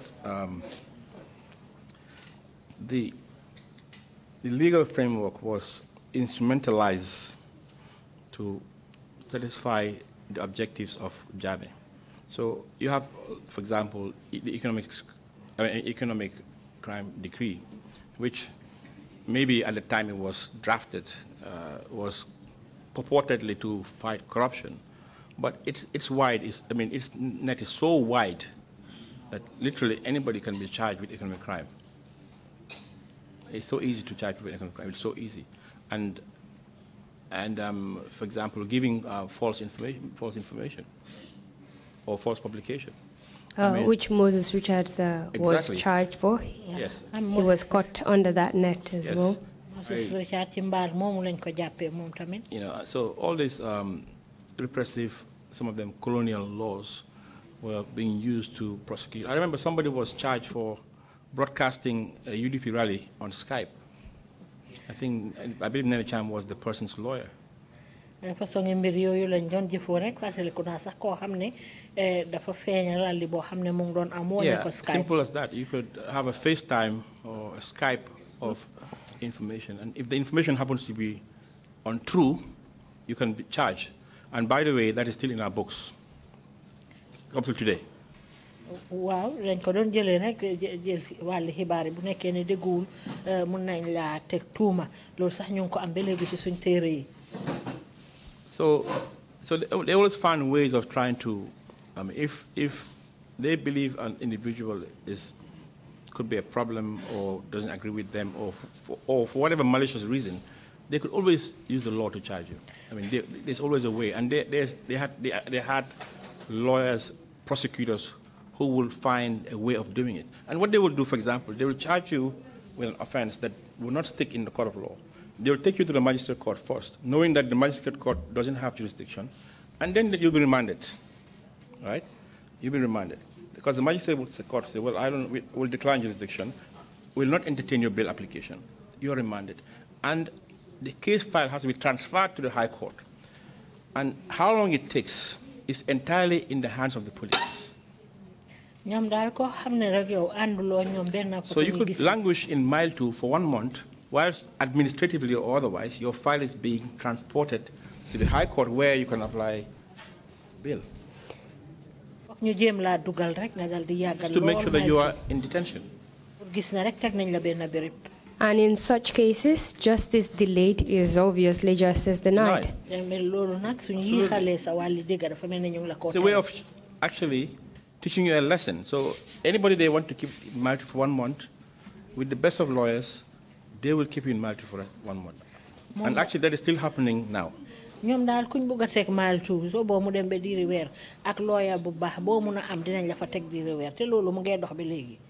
The status quo has not changed. The more things change, the more they remain the same.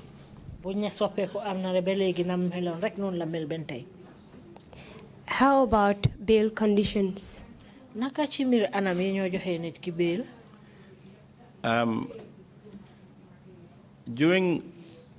I remember during this GNPC case, bail conditions were set.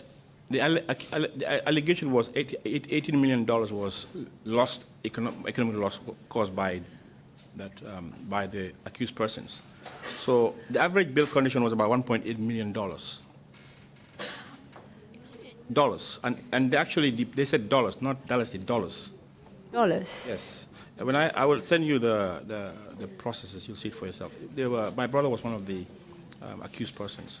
So was Sira Walindao and Fafa Sajang, Current Means of Energy, Cherno Marena, and others.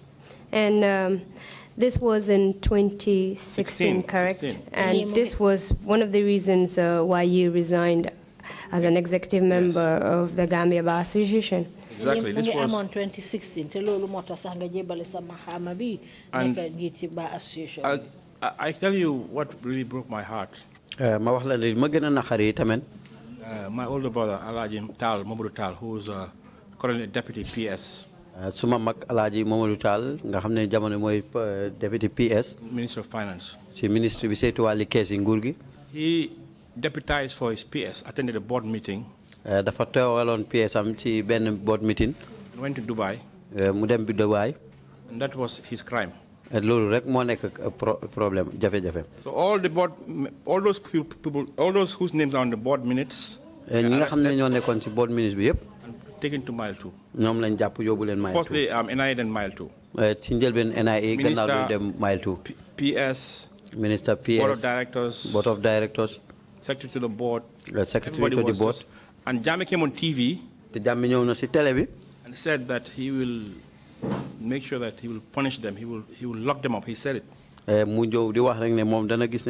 remember so that's why I'm sorry, we cannot always. Jammeh was a monster.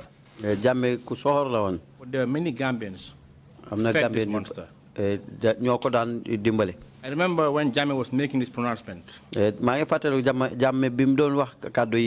he was saying that the loss is $18 million and I'm going to divide it between them. Respected elder, religious elder, did the calculation for him and said it is this much. He said, oh, and he laughed. Mr. Jammeh laughed about it. He said, oh, you're a very good accountant. He said, how much it is? He said, $1.8 million thereabouts. In this Gambia. So these bail conditions were just impossible to meet, onerous, very onerous conditions to meet. It was difficult to meet. And I remember my brother, we used to communicate through, because there are good people in NIA. Honestly, there are good people who will help you communicate. I'm not NIA. You sneak to Banjul at 1 a.m. and to see my brother and bring him food and stuff like that. And one day he called me, he said, Sal, I'm scared. They put him in a pickup.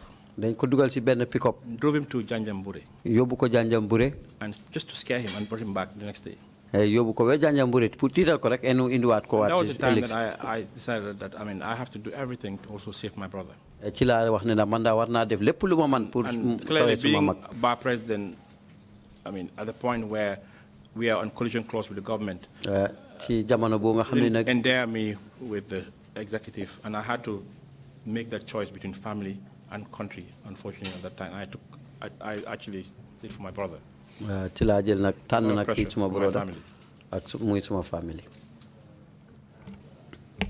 And this was the case also that the former Solicitor General, Charles Mariner, testified about. He was also an accused person in this particular case. The Minister of Petroleum, the Permanent Secretary, Fatou Sajan, who's now the Minister of Petroleum, and Sidi Kanyi, who happens to be, he was working for Social Security, happens to attend a board meeting, was also charged, arrested, and detained, and imprisoned. Like, with respect to this case, everyone that attended the board meeting, everybody, regardless of whether you're involved in causing the loss or not, you were arrested. And that is even if the loss is caused. Most of the people didn't have the power to even to enter into a contract. They were just in a board. They're the GNPC board members. Board members of GNPC. Why do you think this case was initiated during that period? It was all about, because there were certain, well, from the information I received, there were people who wanted that petroleum deal to go to them. So they went to Jammeh and reported that the deal that was signed by GNPC was not the best deal, and that it will cause Gambia this much losses. I told him that these your government people have been given bribes. In fact, it was the same Mohamed Bazi, for the record, who masterminded and orchestrated this. And we all know how much he was in bed with the president, as shown by the Janneh Commission. So I believe the president, for whatever reason best known to him, maybe because he will gain from that deal, or otherwise, he decided to torpedo the entire deal and then arrest everyone. I'm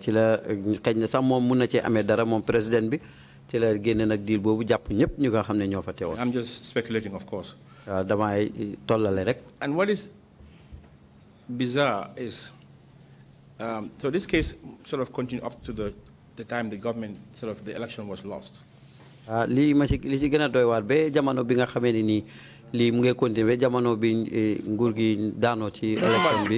they were granted bail after the change of government. I remember the judge saying that now that the wind of change is blowing, I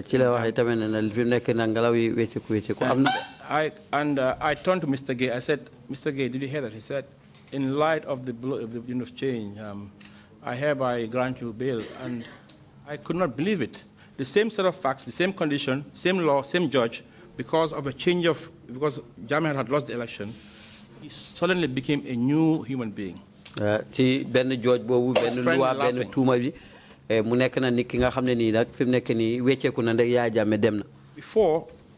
in the middle of the case, he'll get up and the prosecutor will tell us that they are waiting for clearance.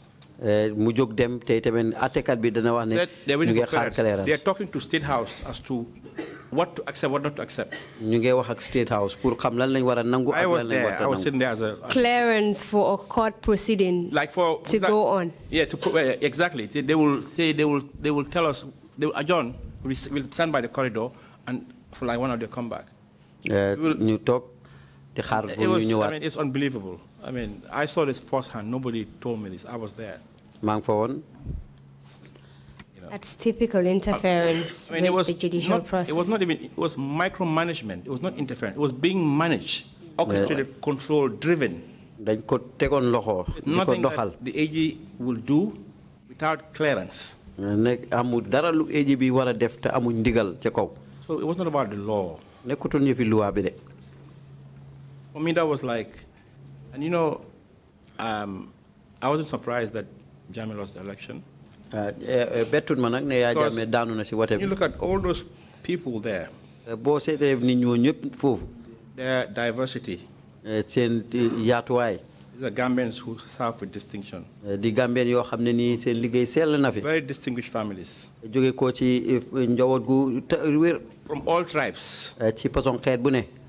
You want to charge them at that point in time. The discussion we used to have on the corridor is, we didn't have hope in the legal process. We said, nañ ko bàyyi ba ci election bi rek. That was our discussion. Liñ daan wax rek moo nekk amuñ yaakaar nag. Everybody was saying that waaye nañ ko xaar ba wote. Yeah, because Gambians, you know, unfortunately, only care when they're actually directly affected. Gambien nag du dee yëg dara de ndare rek jamono bi li tawat dal ci kawam. So at that point, ci waxtu woowu. There wasn't anybody who wasn't affected by Jammeh. Jola, Mandinka, Wolof, you name it. I'll just take you back. Before that case, in that year, that was right before, the day before Korite. He arrested all the permanent secretaries over vehicle sales. I don't know if you remember that. Every single permanent secretary was arrested in one swoop. Every one of them. Came on TV and recounted that how he was talking to a young girl who asked that, you should get this footage. He said that this young girl asked him to give him some money to buy a car. So he asked the girl how much, and the girl told him this car is going to cost, let's say, 200,000 or whatever, 200. And he said the girl told him that it's a deal from these government vehicles. This is Jammeh himself explaining this. This is if you go to JRTS, it's there. Okay, so he said okay, and then the girl's like, I have to give this money to the permanent secretary so that he will sell me this Tirano and the rest of it. He said, okay. So then he ordered arrest of all the PSs and said that, this vehicle sale should have given Gambia 100 million, and now all these corrupt PSs are selling it for, I don't know, 10 million. Arrested and detained all of them. Man, it didn't matter. All of them. So when you look at all of that, that's, I think, when Gambians started saying that, started recognize that Jammeh is an existential threat for everyone. It's not about whether you're with this party or that party. Wow. Our survival as a people were tested beyond limit. The first time I voted in my life was 2016. I made sure I woke up at 2016. I called all my friends. You have to make this vote count. And indeed, Gambia did decide. Mr. Chairman, I believe that this is a convenient point to stop, then we'll continue tomorrow. Thank you. Thank you very much indeed, Council, and thank you, Mr. Taal. I have one or two small points to raise before we call it a day and then come back tomorrow.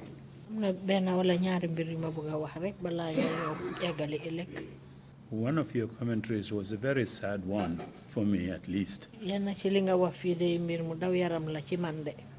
And you were implying or saying that the deployment of Nigerian judiciary personnel, judges, DPPs, and etc.,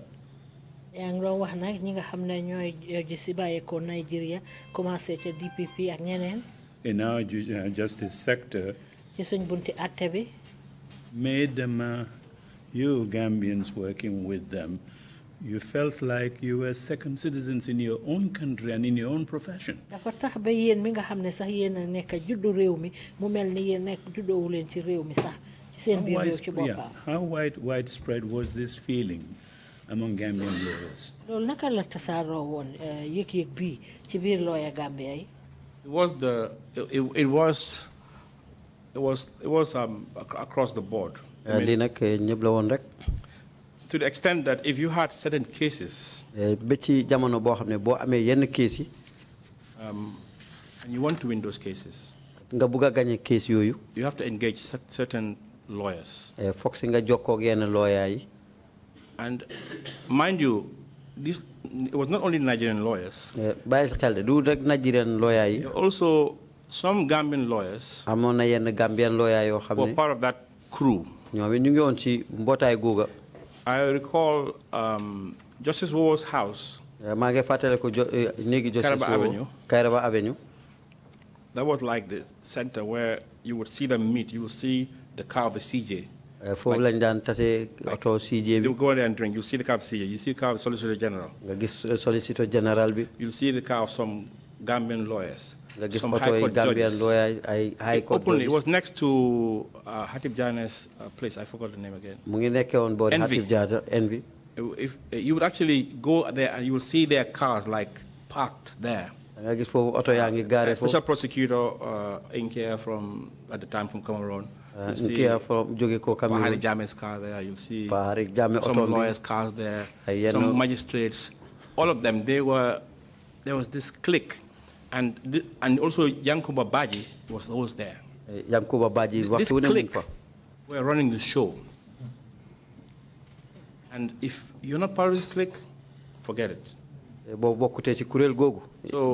So a lot of, so even sometimes a case will go to the Chief Justice, he would recommend to you what lawyer to take.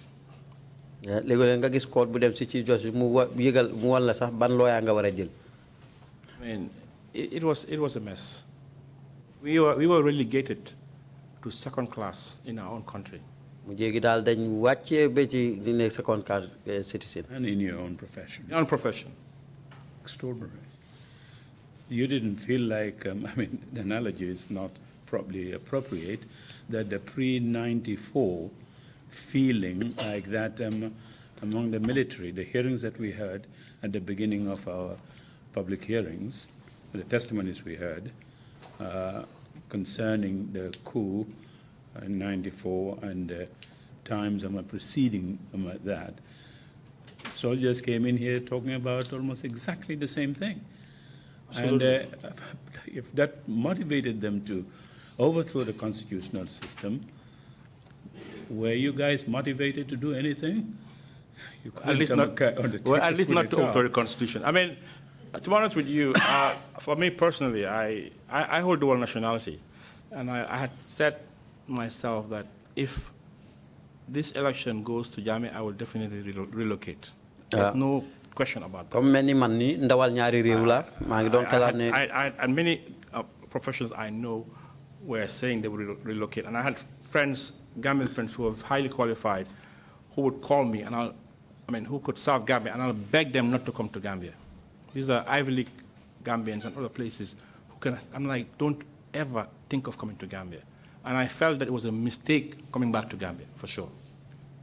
So for me, and because, every day I wake up, I go to work, I felt I had no guarantee coming back to my house. I used to joke that my gardener that I see every day riding on his bike, he had more freedom than me because nobody will arrest him. But for me, every day I leave my house, there's no guarantee I'll come back for one thing or another. That's how we lived.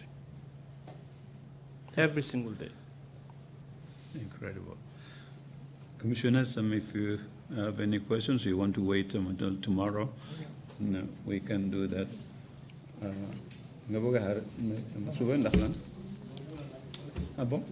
Go ahead, please. Imam C.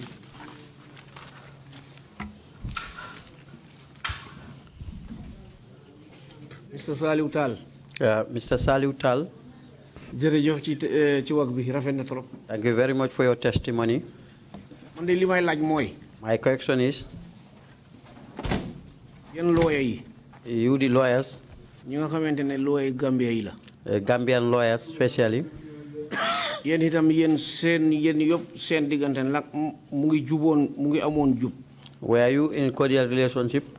ndax wala mu ngi amoon ay xaaj ñii tafu ci Yaya Jammeh ñii tafuwuñ ci moom. Or were you divided with others, with Yaya Jammeh, sided with Yaya Jammeh and others continue with you? xam naa ne gan yi moom lu ko neex rek lañ doon def. I know those from the outside, they are always with Yaya Jammeh.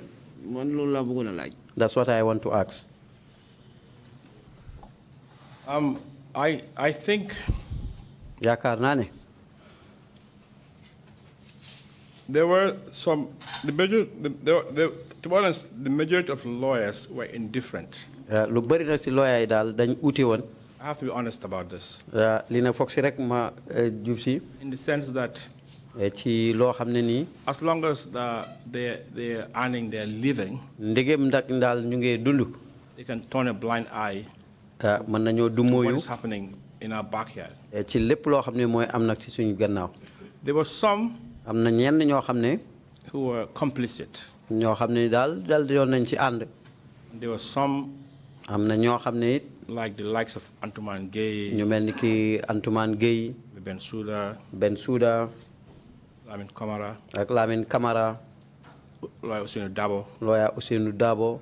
who. Bori Touré. Bori Touré.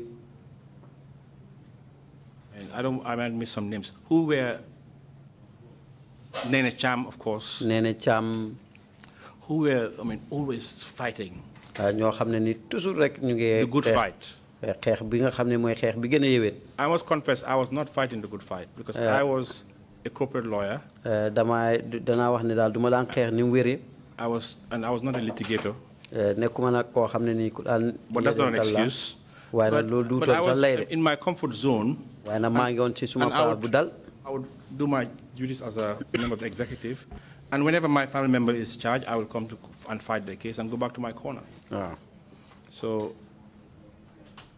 we were not a very strong unit. We have a few lawyers who carried a lot of weight. And over time they got tired. If you had a criminal case, you will shop for lawyers. It's not easy. There are only 3 or 4 you can go to. Yes, so really, I think yes, we were not a cohesive, strong unit. And we had some of our members who were really complicit, and we had some who were just on the fence. Some who really have been fighting. Great things, and those are people who inspired people like me. Thank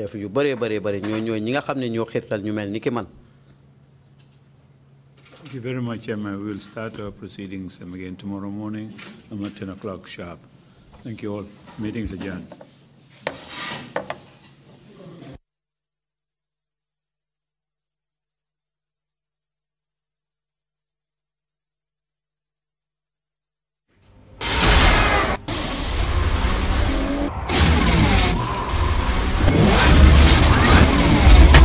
Gamtel G-Fiber, now you can enjoy super fast internet in gigabytes. G-Fiber is affordable, stable, secured, and accessible to homes, businesses, and enterprises. With Gamtel G-Fiber, the future is speed. Gamtel, creating a brighter future in communication.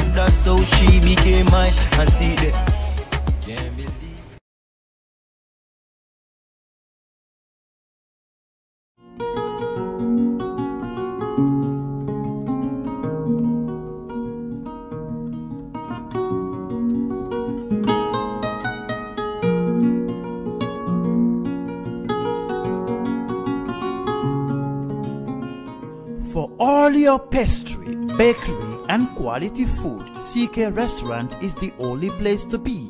We do catering for birthdays, weddings, and all related services.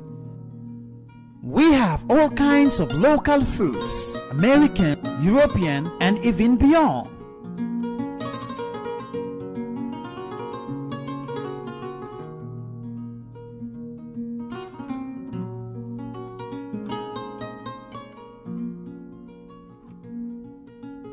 Come and have a taste of our local juice, ebe, and other services.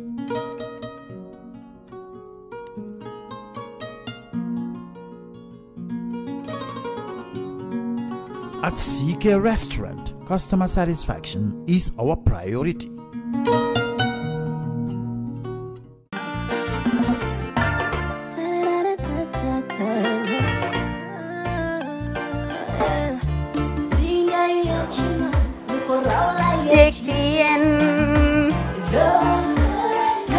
Love like fire. Wow.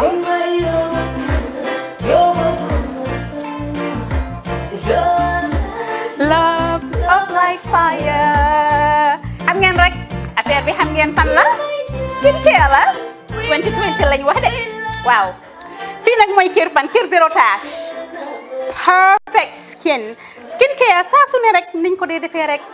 Loo lañ soxlaati rek. Maanaam bu dee am problème ci seen skin yéen xam ngeen fan la. Fii ngeen di ñëw. Suma xarit yeeg am di jàmm yi nga xam ne taas daf lañ sonaloon xam nga doon xeesal bel la ka xum éneew ma lañ ko nag waaye just in case comme ni ko gars yi di waxee rek en cas just in case loolu xew xam ngeen fi ngeen di ñëw skincare plus si yu baax rek la ñoo dox nag ay baax rek fu ne la ñoo dem ci réew mi di lañ indi rek nag products yu baax du Paris du Italie du USA du fi mu nekk nii sax boole nañ ci nag Sweden fu nekk lañ leen a indilee products bu dee tamit nag da nga ñuul rek ñu lay jamaa natural beauty that melanin dripping we do have stuff for you as well emuñ si skincare products rek ñu ngi ci cuub yi tamit fu ne la ñoo jaar in fact sax last commercial bi ñu defoon waxuñ leen woon ne dañoo dox ci ay kawar 9A grade rek nag waaw we do have bundles as well hair si lu ne la ñoo dox ñun ñu ngi ci rafetal jigéen rek luy taaral jigéen rek waaw boo leen di tukki tamit bëggoon rek classic suitcase ñu dañoo dox ci ay Samsonite duñ dee indi any brand of suitcases though other than Samsonite comme li ma dee wax rek boo eggee airport dëri Samsonite dafa am nuñ laa xoolee waaw ngeen ne lan nag waaw skin ci moom la ñu gën a xamee nag skin care products ci moom la ñu gën a xamee ñu ngi dox tamit bentee tamit si ay dàlla waaye man nag skin care mooy suma specialty xam nga rek jigéen bu sa xar kanam réglé loo def mu jag am nañ Patricia Reiner, Kiwi Eye, the whole range, Lighten Up Gold, Tomatine. I mean, the list can just go on and on and on and on. Lépp loo xam ne rek luy taaral jigéen la ci yooyu rek la ñoo dox. Skincare plus nag emuñ si Gambia rek ñu ngi United States ñu ngi Gambia fii ba pare bu dee yaa ngi anywhere in Europe mun nañ la ko mail within 3 days rek ñetti fan rek nga jot say diw emuñ si loolu rek dañ laa consult tamit balaa ñu laa jaay diw dinañ def a free consultation pour wax la rek exactly li nga xam ne moo méngoo ak sa kanam dinañ leen wax tamit ne rek am nañ perfumes, you know, fragrances,